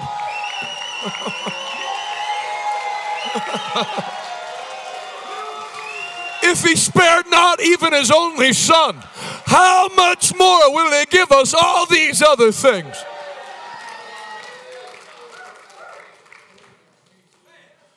We order at Dairy Queen, go through the window to pick it up, and the guy that owns the Dairy Queen is a Christian and knows who my mother is. And so, isn't Tiff on a mission trip? Oh, we heard about that. We think that's great. Listen, they give us like sacks of burgers and fries. I'm not in like the bags that you throw them away in. Exactly. More than you could hold. You know, God is in the ridiculous blessing business. Oh, one lady, a 6-year-old boy, and a 3-year-old girl. How does 58 burgers sound? And a trash bag of fries. And like 30 cups of soda to take home. Just drive home. I'll tell you, I remember that I was a little boy, and those kind of things made it where I just got a disease that I can't get worried. Because whatever, you realize that God knows you.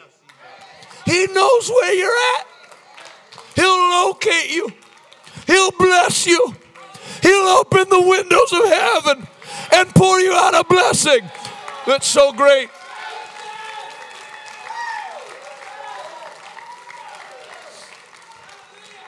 I booked 3 of those outdoor crusades. It took all my faith to pay for one. Now I got 3 coming up just because I felt led to do it. Did you feel led to do it and do it? But then you get it back over. How in the world am I going to get the money to do that? And I'm praying and fasting and like nervous. And I'm preaching in Finland in a church of less than 200 people. And they say, would you like to know what the offering was tonight? Sure. 1,083,000 euros. And I'm kid you not, I said, like, I mean, when they said that, it sounded so stupid. These people don't know how to count. You know, I've been doing this for a few years. I know roughly about how much is supposed to come in. And with 197 people, it ain't 1,083,000 euro, which was like almost 1.2 million US. So when he said that, I just said, like, you know me, you heard me been talking for two days. I said, do you have adults count the offering, or do you have your children's church count the offering? And he had tears in his eyes, and it wasn't even his money. He said, no, I'm telling you, if you want to know what happened, there was a lady that left her husband. He's telling me, I don't know any of this. I'm just preaching all these people in a foreign country with an interpreter. There was a lady that left her husband for another man. She wouldn't even return his text messages. And she heard you preach, came to the altar crying and got saved, went back and dumped her boyfriend, came back to her husband. He rings the doorbell. When he opens the door, the wife that won't return the text is on her knees crying, saying, I'm so sorry, please take me back. And he wants to know what the heck happened. What got into you? You won't even return my text. Now you're begging me to take you home? What happened? Oh, this skinny American came, and he just started shouting, and it was a weird kind of shouting, because as he shouted, I felt good, but also bad at the same time. So this guy that's a billionaire that had developed one of the top 10 apps on planet Earth at the time, never gets saved. I don't even know what he looks like to this day. Comes and sits in the back Thursday night, sits in the back Friday night to see who this American was that screamed at his wife till she came back home.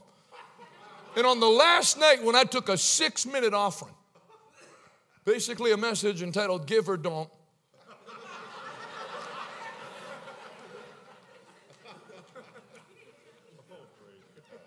that guy puts the unsaved. You know, all I talked about was giving an offering to honor God for whatever he's done in your life. And I said, and do it at whatever level you're at. So he writes a thing for €1 million on his credit card and puts it in. And I know enough, anybody, Pastor Daniel would back me up on this. I didn't praise God then because it didn't clear. But when it cleared, I'll tell you what, when you pull up your online bank statement on your phone one day, and it's like 9,000. Then you pull it up the next day, and it's 1 million. I know they say money doesn't make you happy, but I'm going to tell you, when you see a 2 sets of commas on your balance, you can't even help it. Just start going up.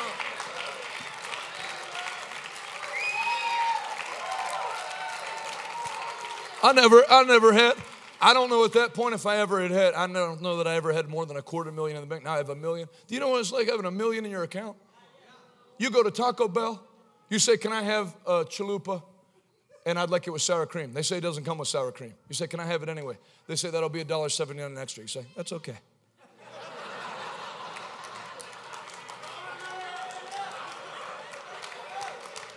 That's what it's like. I can swing it. You go to Buffalo Wild Wings. You say, I'd like an order of wings. Would you like ranch or blue cheese? I'd like one of each. No, that's $1 extra. You say, that's okay. Amen. In fact, if any other people in the restaurant would like an extra thing of ranch, you can send the $7 bill to me. So when I preach on this out of 2 Chronicles 20, about going from getting ready to fight a battle to the Lord, you know what's funny? You get what you say. Remember what we said in Isaiah 3:10? That a man will enjoy. The Bible says in the book of Proverbs, a man's belly will be satisfied by the fruit of his lips. When I would preach on Deuteronomy 28 in this passage, 2 Chronicles 20, I would preach on how it said, like my sister hit it, more than they could hold. I would say, God will give you so much. He said, see, if I won't open the windows of heaven and pour out a blessing so great, the only problem you'll have is not having enough room to take it all in. You know what I said one day? Because, you know, you start saying crazy things when you're drunk. Drunk in the Holy Ghost. I said the day will come where the Lord will give us so much that the bank will have to call us and ask us to not use the small branch that we use and come to the main branch. And when I would say that, you have to remember, people aren't like you in Alaska. They weren't born with personalities. They're not happy in church. And you're watching and you know it's true.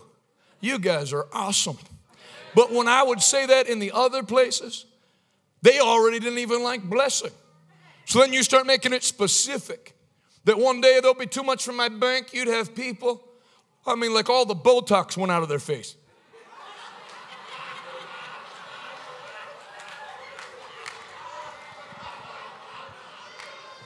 But there's, hallelujah. But thank God we're not in one of those churches tonight. Thank God we're at King's Chapel, Alaska with a Holy Ghost-filled pastor, Holy Ghost-filled pastor's wife, Holy Ghost-filled people that know their God, have become strong and will do exploits in His name.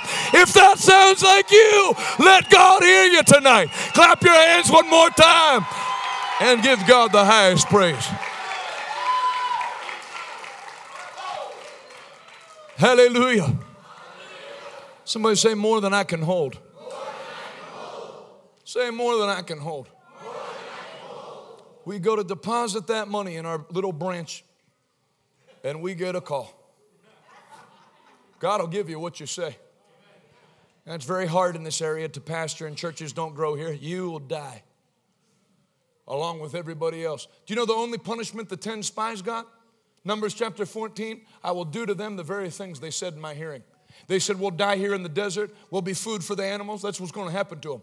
But Joshua and Caleb, God said they have a different spirit in them. What was the spirit? It's the spirit of faith. Faith didn't deny that there were giants, but faith said, yes, there are giants in the land. But if the Lord is with us, they are merely bread for us. Let us go at once and take the country and possess it from Jordan to the sea.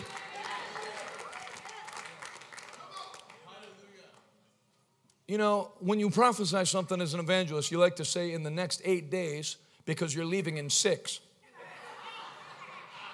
That way, if it doesn't come to pass and somebody writes you and says you're a false prophet, you can just write them back, I'm not even a true prophet. I'm an evangelist. Amen. But I'm going to tell you, I see this meeting being double tomorrow. I see this crowd being the day crowd at noon. I see 7 o'clock, the Lord rounding up people from all over the valley. Word getting out and people driving in. I see the Lord shaking this building in Jesus' mighty name. I see this revival going to level 11 tomorrow night in the name of Jesus Christ. It's not going to take all week. We are going to rock the gates of hell from now through Friday.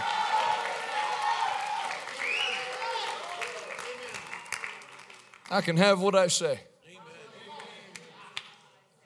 And I don't want any empty seats. I want the day to come in America where it's routine, that if you come 5 minutes late, they tell you to come back next week.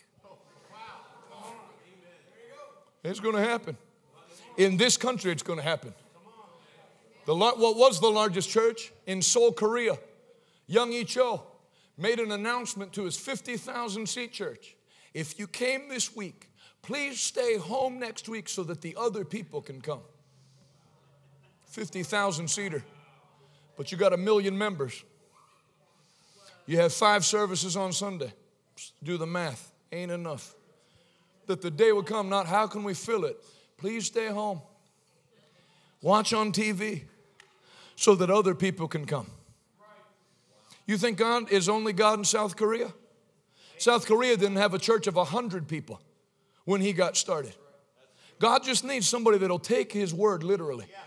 You know, the great Bible scholar, Finis Dake, he had 2 rules of Bible interpretation. Number 1, take the Bible literally wherever possible. Number 2, if not possible, search for the literal meaning. If you interpret as a bunch of phrases and feel-good stories, you will have a very ethereal, non-blessed life. But if you start taking it to mean what it said, see if I won't open the windows of heaven and pour you out a blessing that's so great, you'll never have enough room to take it all in. Then that's what happened. I got a call from PNC Bank. Could you please not use the small branch in your town and use our main branch in downtown Pittsburgh? Because that branch is not equipped to handle accounts of your size. Let me tell you something. I never got that call before. I used to get the other call. Please deposit some money. We are not running a charity for overdraft people. But the tide turned. And in 2 Chronicles 20, the tide turned. All the enemies died and all the possessions went into their hand. I'm going to tell you for the 4th time tonight. I was going to say final, but I'm probably going to say it one more time. Lift your hands all over this place. As of 9/12, Alaskan time, the tide has turned in your life. The problems are disappearing out to sea, and the blessings are rolling in like waves of the ocean. It's not going to be one testimony here, 4 months later, another testimony. It's going to be surely goodness and mercy follow me every day of my life. Imagine if God did something huge tonight. Before you could testify tomorrow at the service, 2 more things happen. That's supposed to be the order of the day for the children of God. I said that's going to be the order of the day for you and for your family.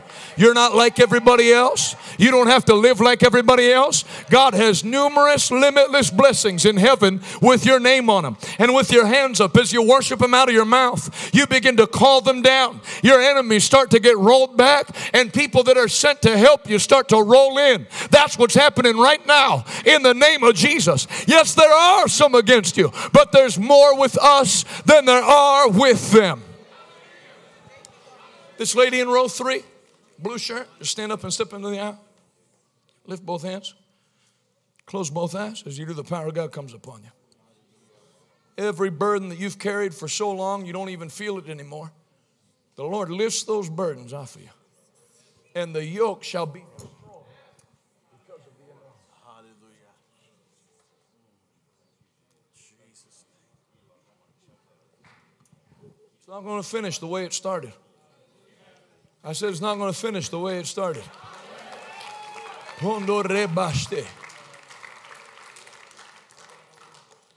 So if you take a knee, nothing's fair, nothing works out. That's how it'll go. If you stand up and say, I'm more than a conqueror, you know, I'm not denying that there's a system that's stacked against the common man. Any dummy knows that. Problem is, me no common man.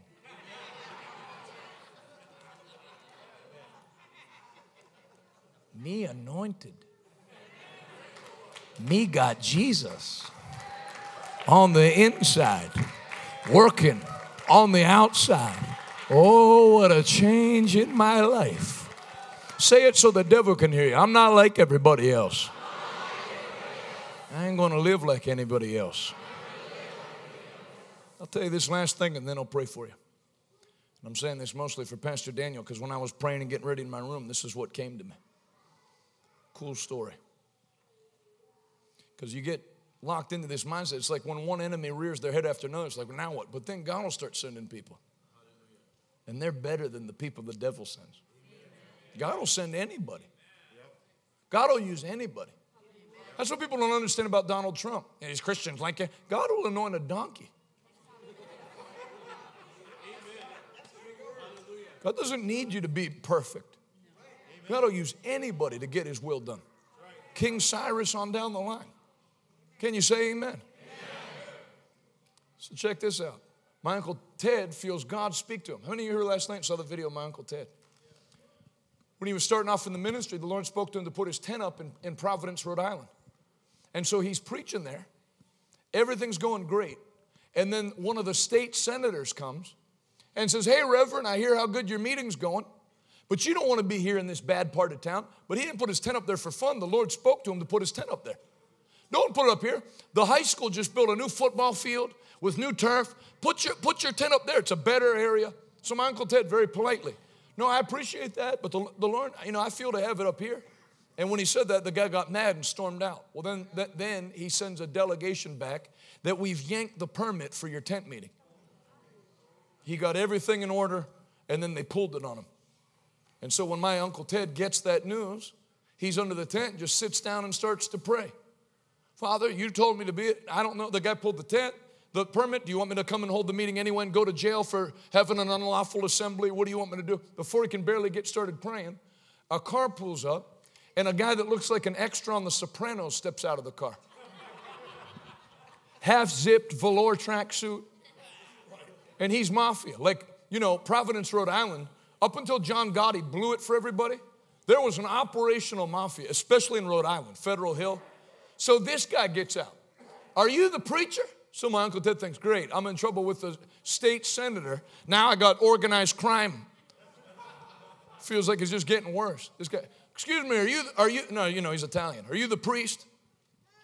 My Uncle Ted said, I'm the minister. Guy said, no, let me back up. Before my uncle lets him know he's a preacher, he comes under the tent. This is why the mafia guy came. He said, what are you guys doing under this tent? Selling mattresses? Because, you see a tent up, people weren't preaching like now. So people like him just assumed they're holding some kind of flea market sale or something. And he came to get his cut. So my Uncle Ted said, no, I'm a minister. I'm not here selling mattresses. I'm here preaching the gospel and praying for the sick every night. The guy's eyes go, oh, I didn't know. I'm sorry, Father. And then he asked him more questions about what he's doing. And the guy's like, that's great. And my Uncle Ted, normally you don't confide in people like this, your ministry problems. But he said, actually, it's not great. He said, why isn't it great? He said, I just had one of the senators come and tell me that I have to shut the meeting down. The guy goes, what did he say? And he tells him, what's his name? He said, don't worry about him. He doesn't run this city. I run this city. He works for me. Then he says, I bet I know why I told you to shut down. Hold on. And he goes to a house across the street from the tent, Project House, and then comes back out. He goes, yep, what I suspected is true. They sell drugs out of that house, and he gets a kickback from the sales. And ever since you've been holding this meeting here this week, nobody's been buying drugs from there, and they've been coming to your meeting. Keep doing what you're doing, Reverend, and you won't have any problems with him anymore.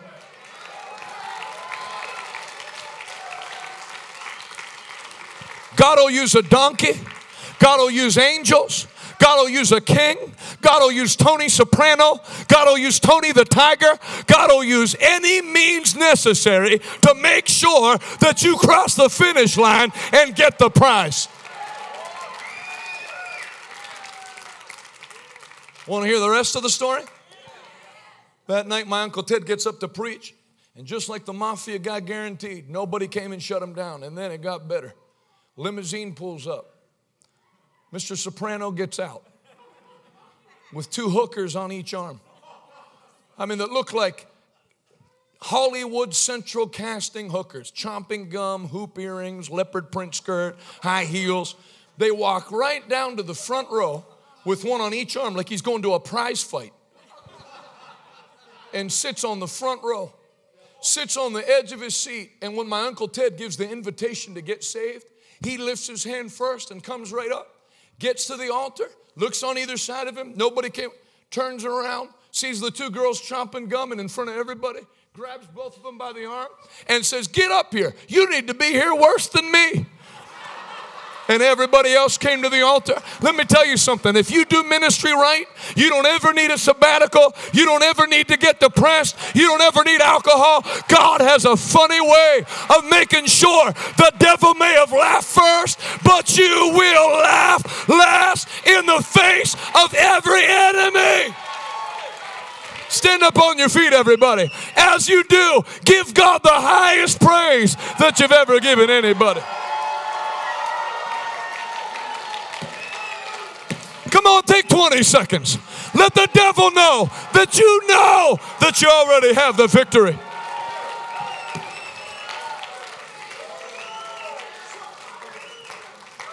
Let me have the band quickly come up to the stage. I'm going to close it right.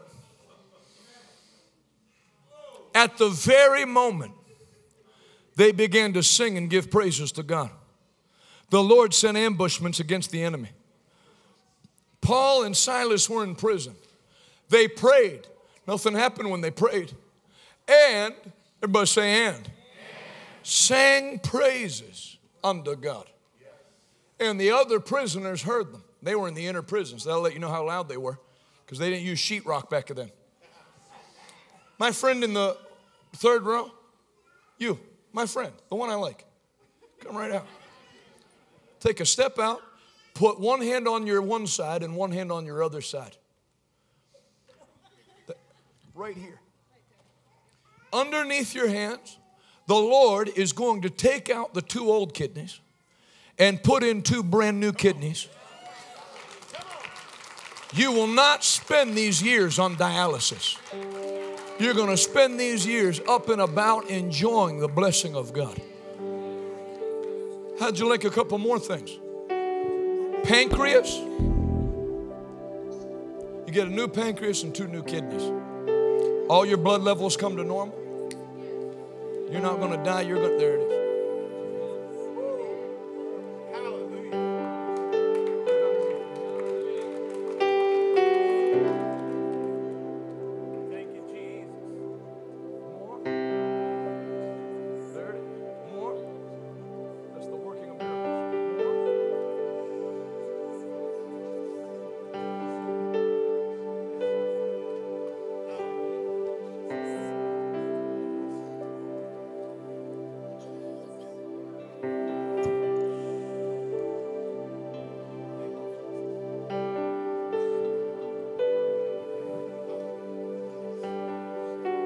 You know, one of the reasons that it's unscriptural to be sick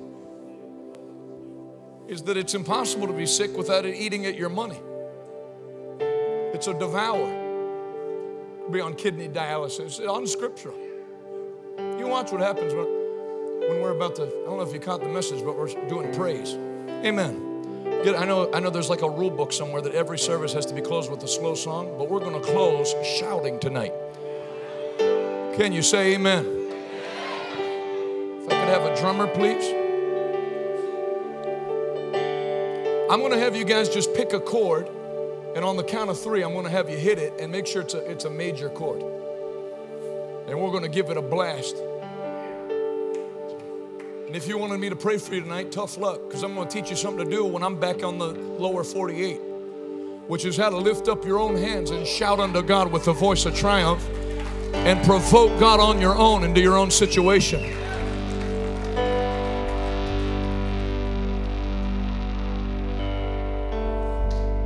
Yes. Yes. Yes. Smile first. There you go. Hallelujah. Let the redeemed of the Lord. I'll pray for one more person and then I'll leave you alone. My friend in the third row, straight shirt. Yeah. Come right around.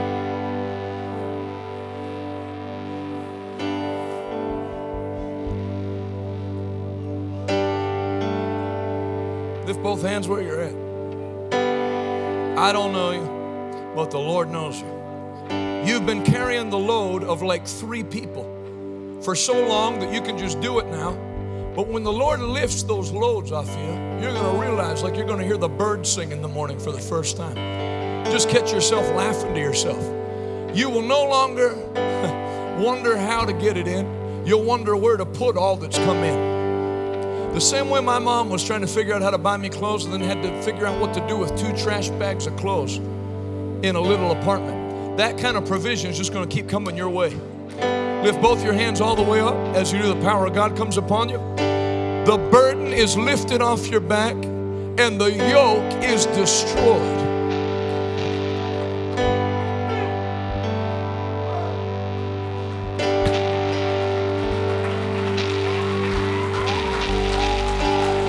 Well, come on, if you're going to clap, clap.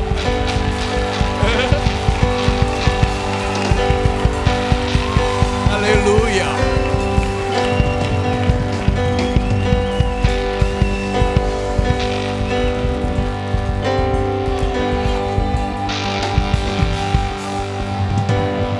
Hey, we don't go by how we feel. But how many of you can actually feel that your problem has already been cleared out in this atmosphere? You're not wrong. On the count of 3, we're going to let out a shout that lets the devil know that he's going to have a bad time in the valley. That there is a group of people in here who know their God, know the weakness of their enemy. Don't let anybody do your praising for you. Don't let anybody do your dancing for you. I want you to praise God on the count of 3. Like if one person was going to get God's attention, you are going to be that fellow that God tells the angels to hush up for a little bit to attend to you. Are you ready? Are you ready? Before I count to 3, please see it this way. At the moment they began to praise and sing praises unto God, the Lord stepped in. So this is not some kind of fun thing we're doing to close the service out. See your praise as provoking God to destroy everything that's aligned against you. Can you say amen? So on the count of 3, we're going to let out a shout. I'm not going to cheerlead you. I'm going to do my own praising. On the count of 3, give it a blast on the drums and everything else. On the count of 3. Ready? 1, 2, 3.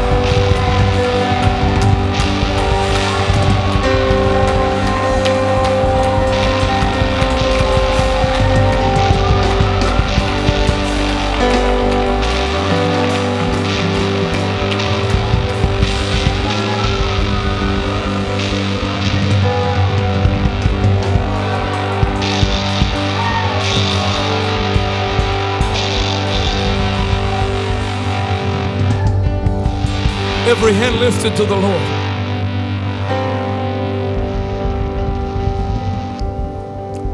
The battle is over.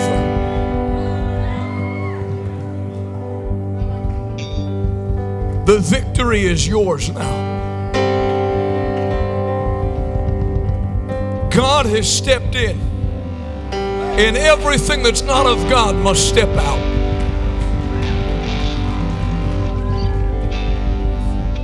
I thank you, Father, for a supernatural acceleration of your plan and purpose for this church, for our lives, in Jesus' name. No more struggle, no more tears, no more sorrow, no more death, no more pain. For the old order of things is gone forever. And pray that my will that is done in heaven be done on earth. Receive your victory today. I said receive your victory today.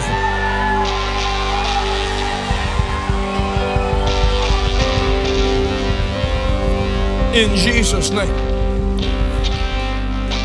Every head bowed, every eye closed. You can put your hands down. The Bible is very clear. Only the redeemed can praise the Lord. Until you give yourself wholly to the Lord, it's just you shouting along with other people. But God passes on receiving your praise. Only the redeemed can praise the Lord. Only those that have given their life to God. Like you just gave up worship out of your mouth and with your hands. The first thing that must be presented as worship to the Lord is you. I give you me. Jesus didn't come down on earth, to the earth and sing you a song.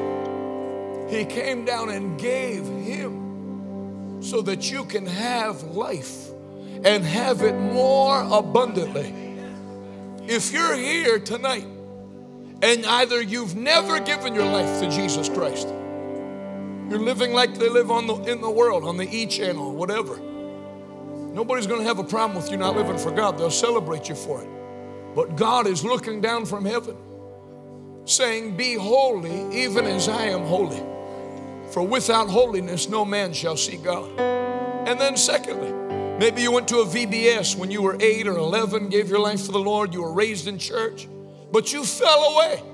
Don't listen to these backslidden people on American Christian television. Once you're saved, don't worry, everything's fine.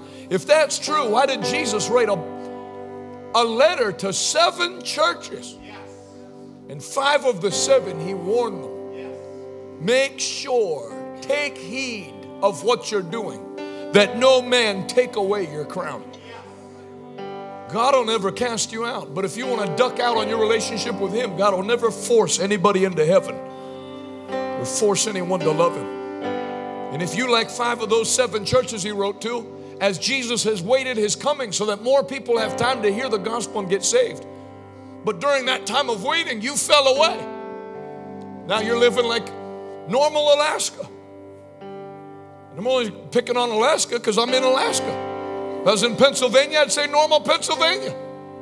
It's normal to smoke weed, normal to have sex with whoever when you feel like it. Nobody will say a thing. But God has a standard to get into heaven.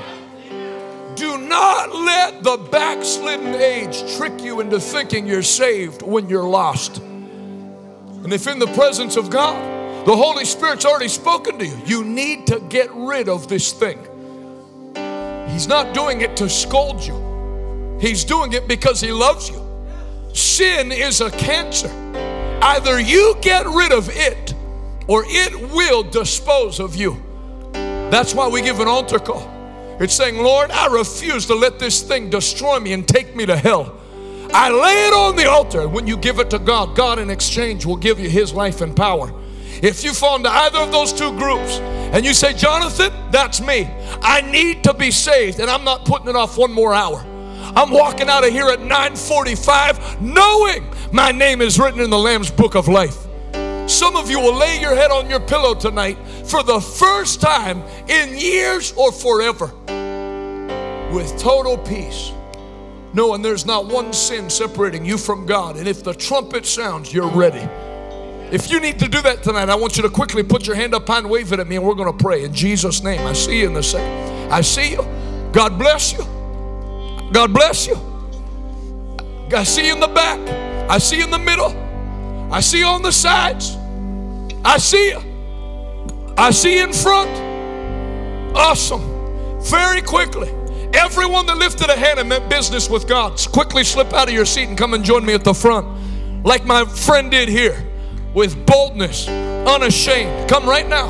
Go ahead and clap for them as they come. Welcome to the family of God. Hallelujah. Hallelujah. Anyone else before? Hallelujah.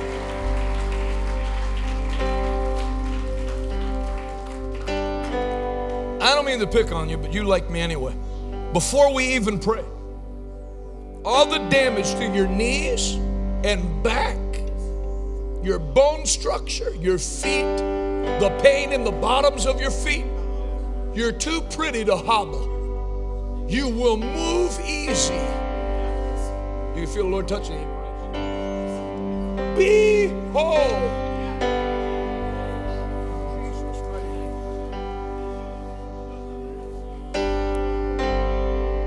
Now, if you would lift both hands to the Lord and say this prayer of faith after me. This lady got healed off a walker in West Virginia at the end of last year. I don't know if you ever met people from West Virginia. On her way out, she just took her big walker and slammed it in the trash. And a walker doesn't fit in the trash. And I felt the same anointing that came on me for her. If any man be in Christ, they're a new creature. The entire old life has passed away, and all of them becomes new, including knee cartilage and everything else. With your hands lifted, pray this prayer of faith after me. Say it nice and loud. Heavenly Father, oh, you sound good. I've came forward tonight to give you my life. Forgive me of all my sins. Wash me in your blood. I believe in my heart you raised Jesus from the dead. I confess with my mouth Jesus Christ is King of Kings, Lord of Lords, and my Savior. Come into my heart, Lord Jesus. Fill me with your power. Where I was weak, make me strong. In Jesus' name. Now say that so every devil in Alaska can hear you. Say, I am saved. I am a Christian. God is my Father. Heaven is my home. My sins are all forgiven. I'll never turn back. God has blessed me. No witch can curse me. I am blessed. I am very blessed. God's hand is on my life. I shall not be defeated. I will not give up and quit. God's begun a work in me. He will see it to completion. In Jesus' name. Lift your hands where you're at. Let me bless you. I bless you in the name of the Lord Jesus Christ. The arrows of the wicked will not harm you. The shield of faith quenches every fiery dart of the devil. None of them get through. You're not allowed to die this year. You live and declare the glory of God while you're yet in the land of the living.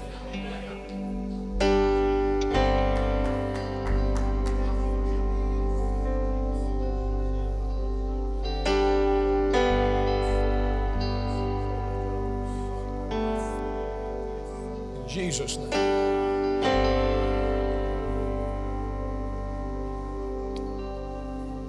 I'll tell you some good news. Lift your hands up even higher. As you had faith for somebody else, and the whole time we're believing for God to touch them, once you exercise your faith for other people, God will boomerang it back to you.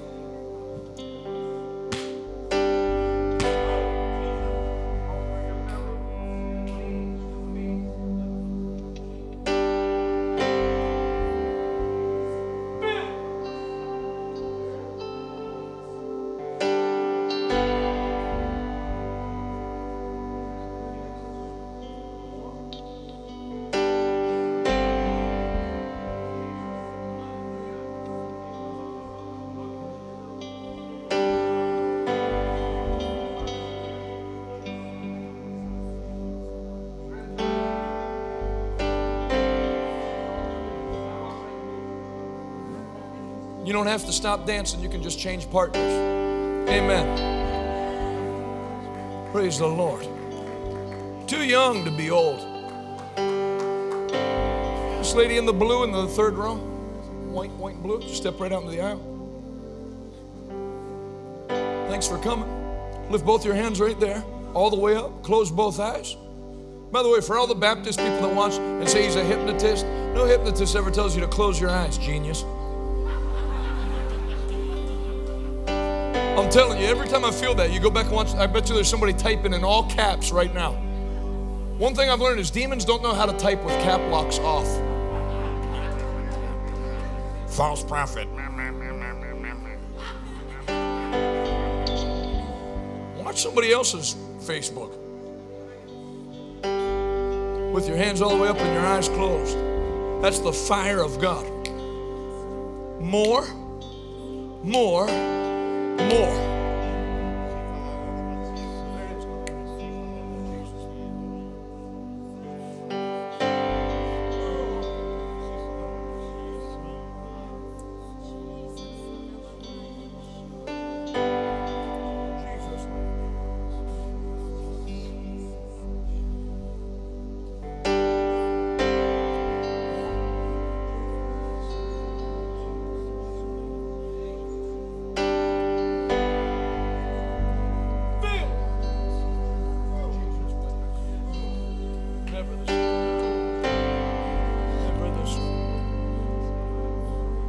Totally free. Totally delivered. I don't normally do this lady here in the green. Come right out. Power of God's all over you. Stand right there is fine. Lift both hands, close both eyes. And by the way, just to get this out of the way on Monday, my goal is not to make you fall. If the goal was to fall, I'd have everybody lay down at 7:30, get up and dismiss. But people fall when the power, because people are like, I don't want to pray for him, but I don't want to fall. Then stand up. If you get pushed down by somebody as skinny as me, you have a problem. But when God's power hits you, it's very strong. Lift this hand up, put this one on your heart tissue. Lord, preserve your body and extend your life. Feel.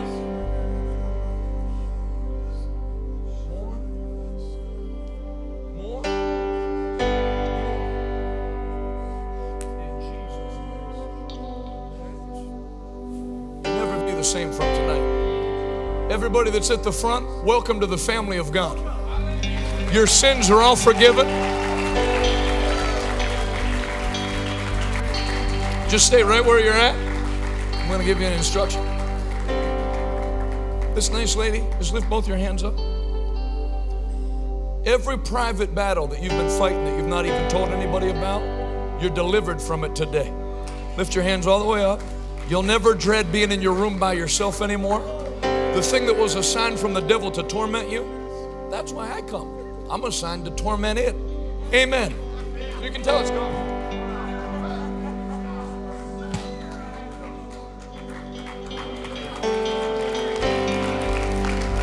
If you're clapping for Jesus, clap like you're clapping for a king. King of kings, Lord of lords. He shall reign forever.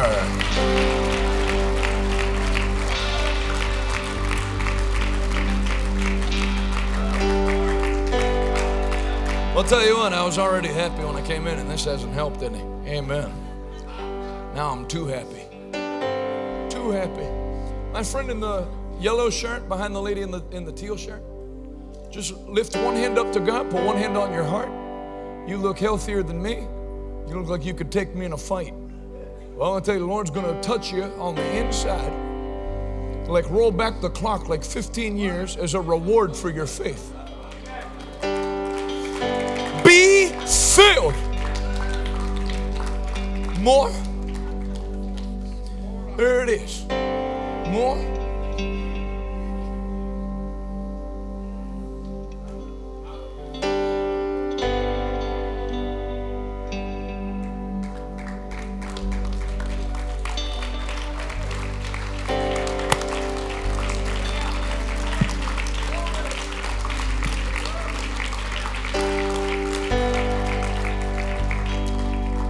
you guys go back to your seat in a second. Let me just say one thing before I talk to you. For everybody that's watching online, certain things start to irritate you after 17 years. When are you going to be in Anchorage? When are you going to get in your car and drive to Wasilla? I came 5,000 miles. Try coming 50 minutes. I can't hit every place before Jesus comes back. So when I'm in your state, utilize vehicles or dog sleds, anything you want. Because there's people wanting, is he ever going to come up to, get in a plane and get to the meeting. You won't regret it. Whatever money you have to spend to come here, I promise you, what you get from God's word will overproduce what you spent to come.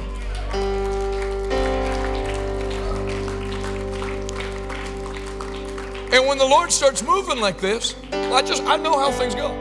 Jonathan, I have a sister. Would you come and pray for her? Would your sister come to the meeting? I'm preaching twice a day. We don't come and preach twice a day so that we can run around and visit 7 people. Tell people to come. The Bible says in the ministry of Jesus, they came to hear and be healed. People need to hear the word of God. And there'll be a stronger anointing to get them healed in the meeting. That's why we're doing 2 a day. If you did 6 a day, can you think maybe you could come by after work? You come here. And then, you know, you'll invite people to the 7 o'clock meeting. I don't get off work till 8. I promise you I'll still be preaching at 8:01. Promise. Promise. Yeah, but I don't have time to get changed first. If you come after installing sheetrock and you're covered in white dust, it's okay. If you're a baker and you're covered in confectionery sugar, it's okay. But those should be the only 2 white powders that you're covered in. But we won't ask questions. Amen. So don't let any little stupid thing keep you from the meeting. You say, I'd love to come to the noon meeting, but I work. Tell your boss you're using all your smoking breaks for the next 10 years this week. Can you say amen? Just get here. You get half an hour for lunch. Tell them you're using next week's lunch too. And that you'll work through lunch. This place was comfortably full today. The weirdest thing I've ever seen. You guys are not like other people. And that's a good thing. You had people coming in at 12:52, like packs of people. People just emerging from the forest. I like that. So tomorrow at noon. How many of you were here at noon today? Powerful. We don't have like Coke at night and Diet Coke in the morning. Revival at night, revival late. In the day, we just limit it to an hour so we don't have to pray for everybody to get rehired on Friday. But we punch it noon to 1, and then at night, blow it out. You see what this place looks like on Monday? God is moving in Alaska. Tomorrow night and tomorrow day. I'll say this will be the first time I've done this in 17 years. We normally have Breakthrough Friday. Tomorrow is Breakthrough Tuesday.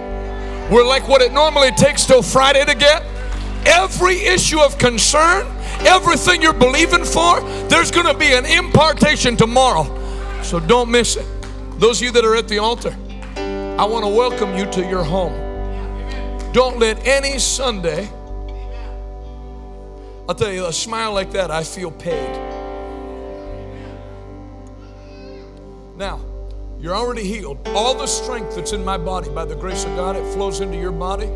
Everything that's been tight from not using it, it comes loose. Wait. Okay.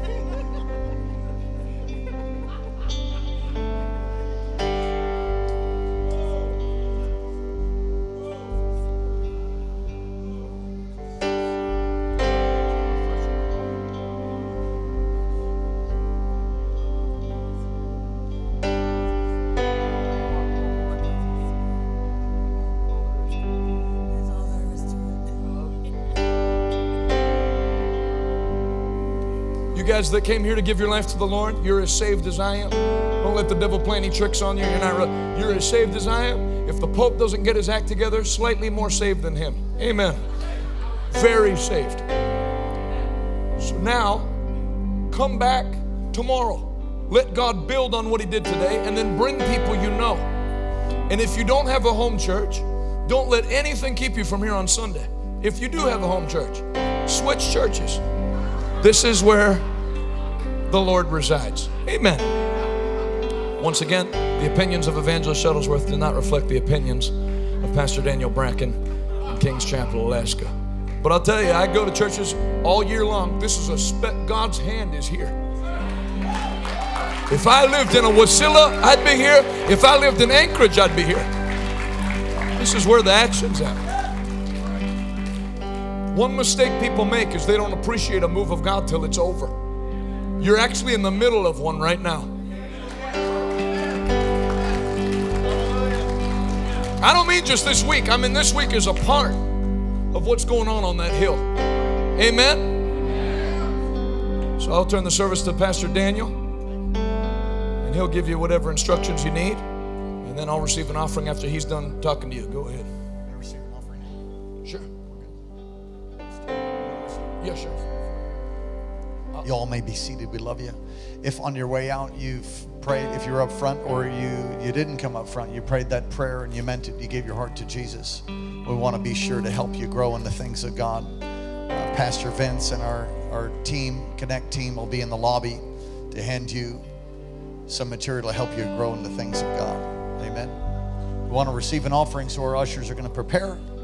Before you give, let me just read these few verses to you. Amen. It's 9:53. I'll be done before 10. But I want you to hear this. Give me 1 second on the music. Deuteronomy 26:1. The Bible says, when you enter into the land the Lord your God is giving you as a special possession, and you have conquered it. Everybody say conquer it. And settled there, put some of the first fruits of the crop that you've harvested into a basket. Why do they have to pass those baskets all the time? That's even in the Bible. Put it in a basket and place it in the place the Lord your God chooses for his name to be honored. Go to the priest in charge at that time and say to him, everybody say. With this gift I acknowledge to the Lord your God that I have entered the land he swore to our ancestors he would give us. The priest will then take that basket from your hand and set it before the altar of the Lord your God. I love how Pastor Daniel did that last night, because that's scriptural. To come and bring your offering. It's not supposed to be baskets passed because you're kind of ashamed of it. You're supposed to take your best and present it at the altar. Can you say amen? You must say in the presence of the Lord your God, my ancestor Jacob was a wandering Aramean who went to live as a foreigner in Egypt. His family arrived few in number, but in Egypt they became a large and mighty nation. When the Egyptians oppressed and humiliated us by making us their slaves, we cried out to the Lord, the God of our ancestors, and he heard our cries and saw our hardship, toil and oppression. So the Lord brought us out of Egypt with a strong hand and a powerful arm. Whoever did sound tonight, on a scale of 1 to 5 stars, 7 stars. Thank you very much. I don't know who's on sound duty the rest of the week, but now I do. You are.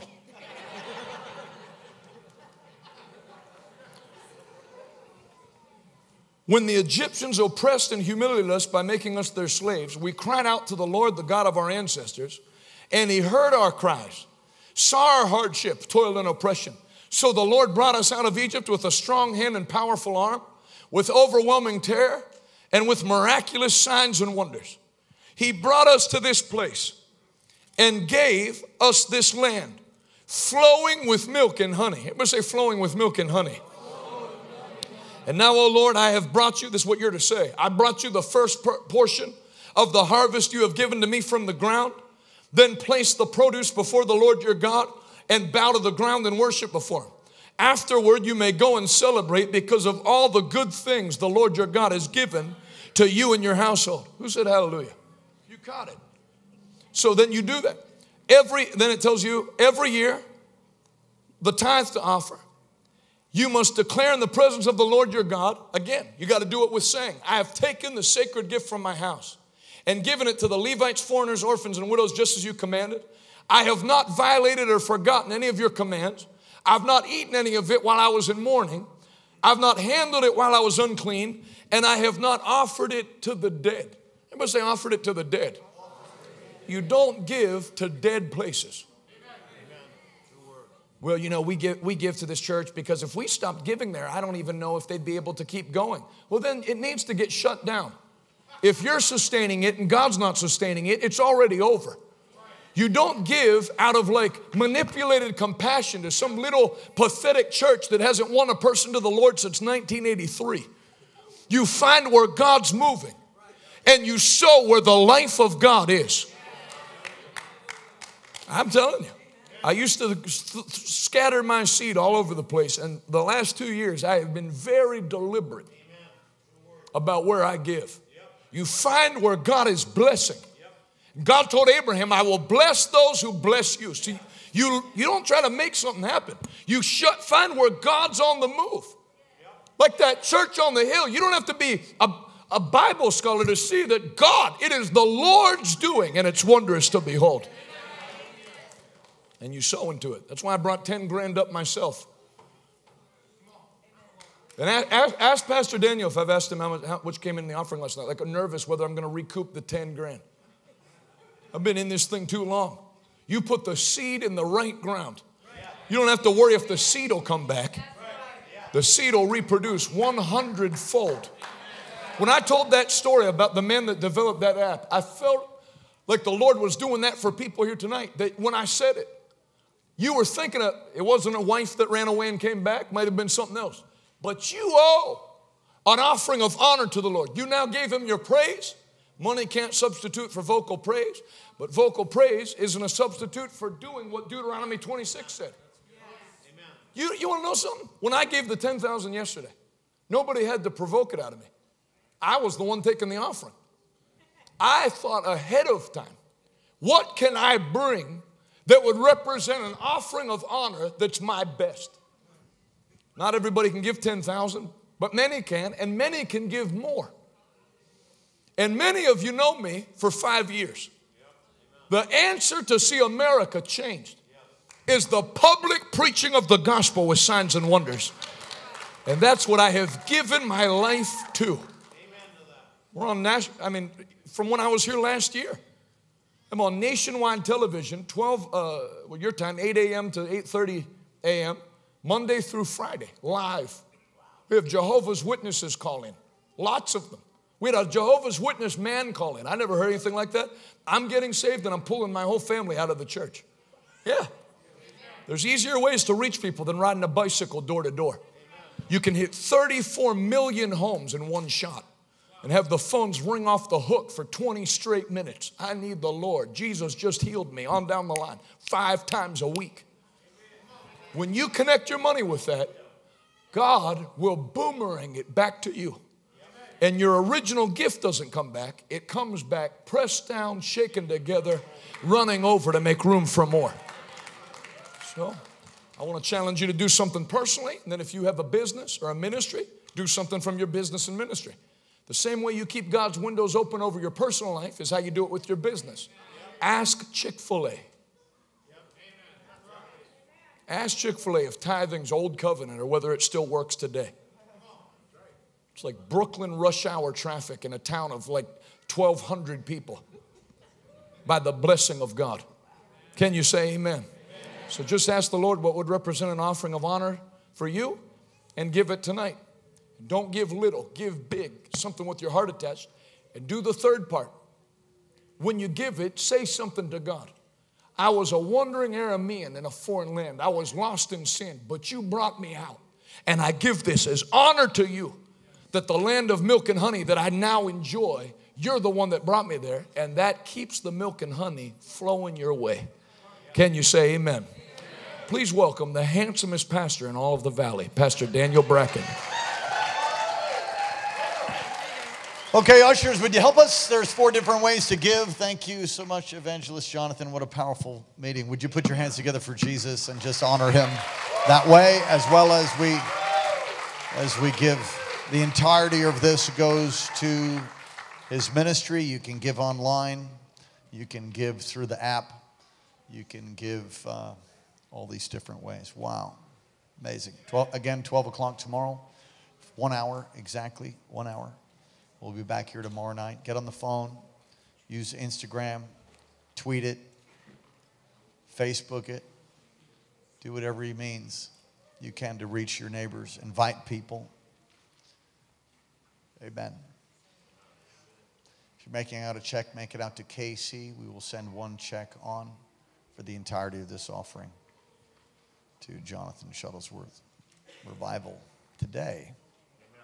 Amen. He has a table out there with all kinds of resources and CDs and these cool USB cards that hold like 10 CDs on them. Go resource yourself. Stop by his website. Check it out. They Facebook Live. He's got this, what's his name? Kofi? Leads a prayer meeting that will just curl your hair if you have it. Powerful, powerful, fervent prayer. You can check on, be a part of that. Tremendous resources. We love you. Thank you for building the kingdom. Amen. Ushers, would you come?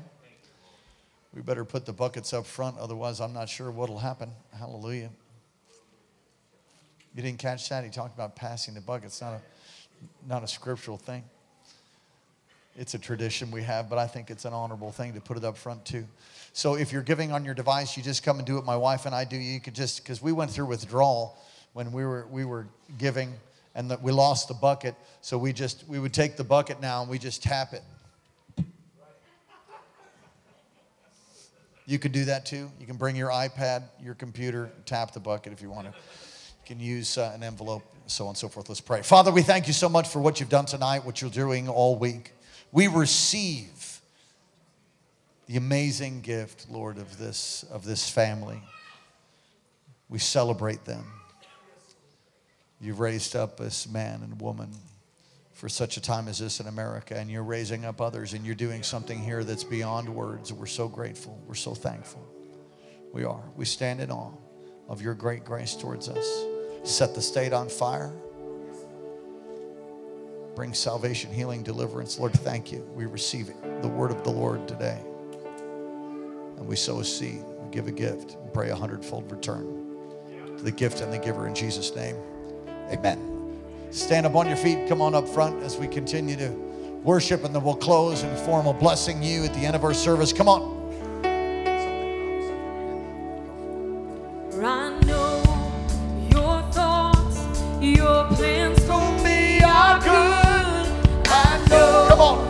You hold my future and my hope. Your promises never fail. Your promises never fail. I know your thoughts, your plans for me are good. I know you hold my future and my hope. Your promises never fail. Your promises never fail. Your promises never fail. Your promises never fail. You know, before we close, and you can keep playing, let me just tell you this.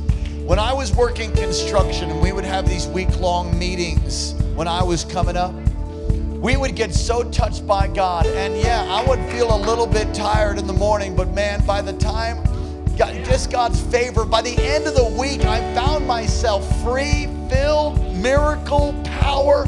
I'm telling you, sometimes it takes a little bit to just get some hunger for God. Get on the phone, invite people. Let's blow this place up. 12 o'clock tomorrow. Goes to 1, 7 p.m. Facebook. All you out there, take a plane, take a train, do whatever you got to do, man. Come to the meetings. It's going to be amazing. Let me bless you. Father, thank you for what you've done. Bless your people. Cause your face to shine upon us. Lift up your countenance towards us. Be gracious to us. Keep us and give us peace. In Jesus' name, amen. God bless you. We'll see you tomorrow.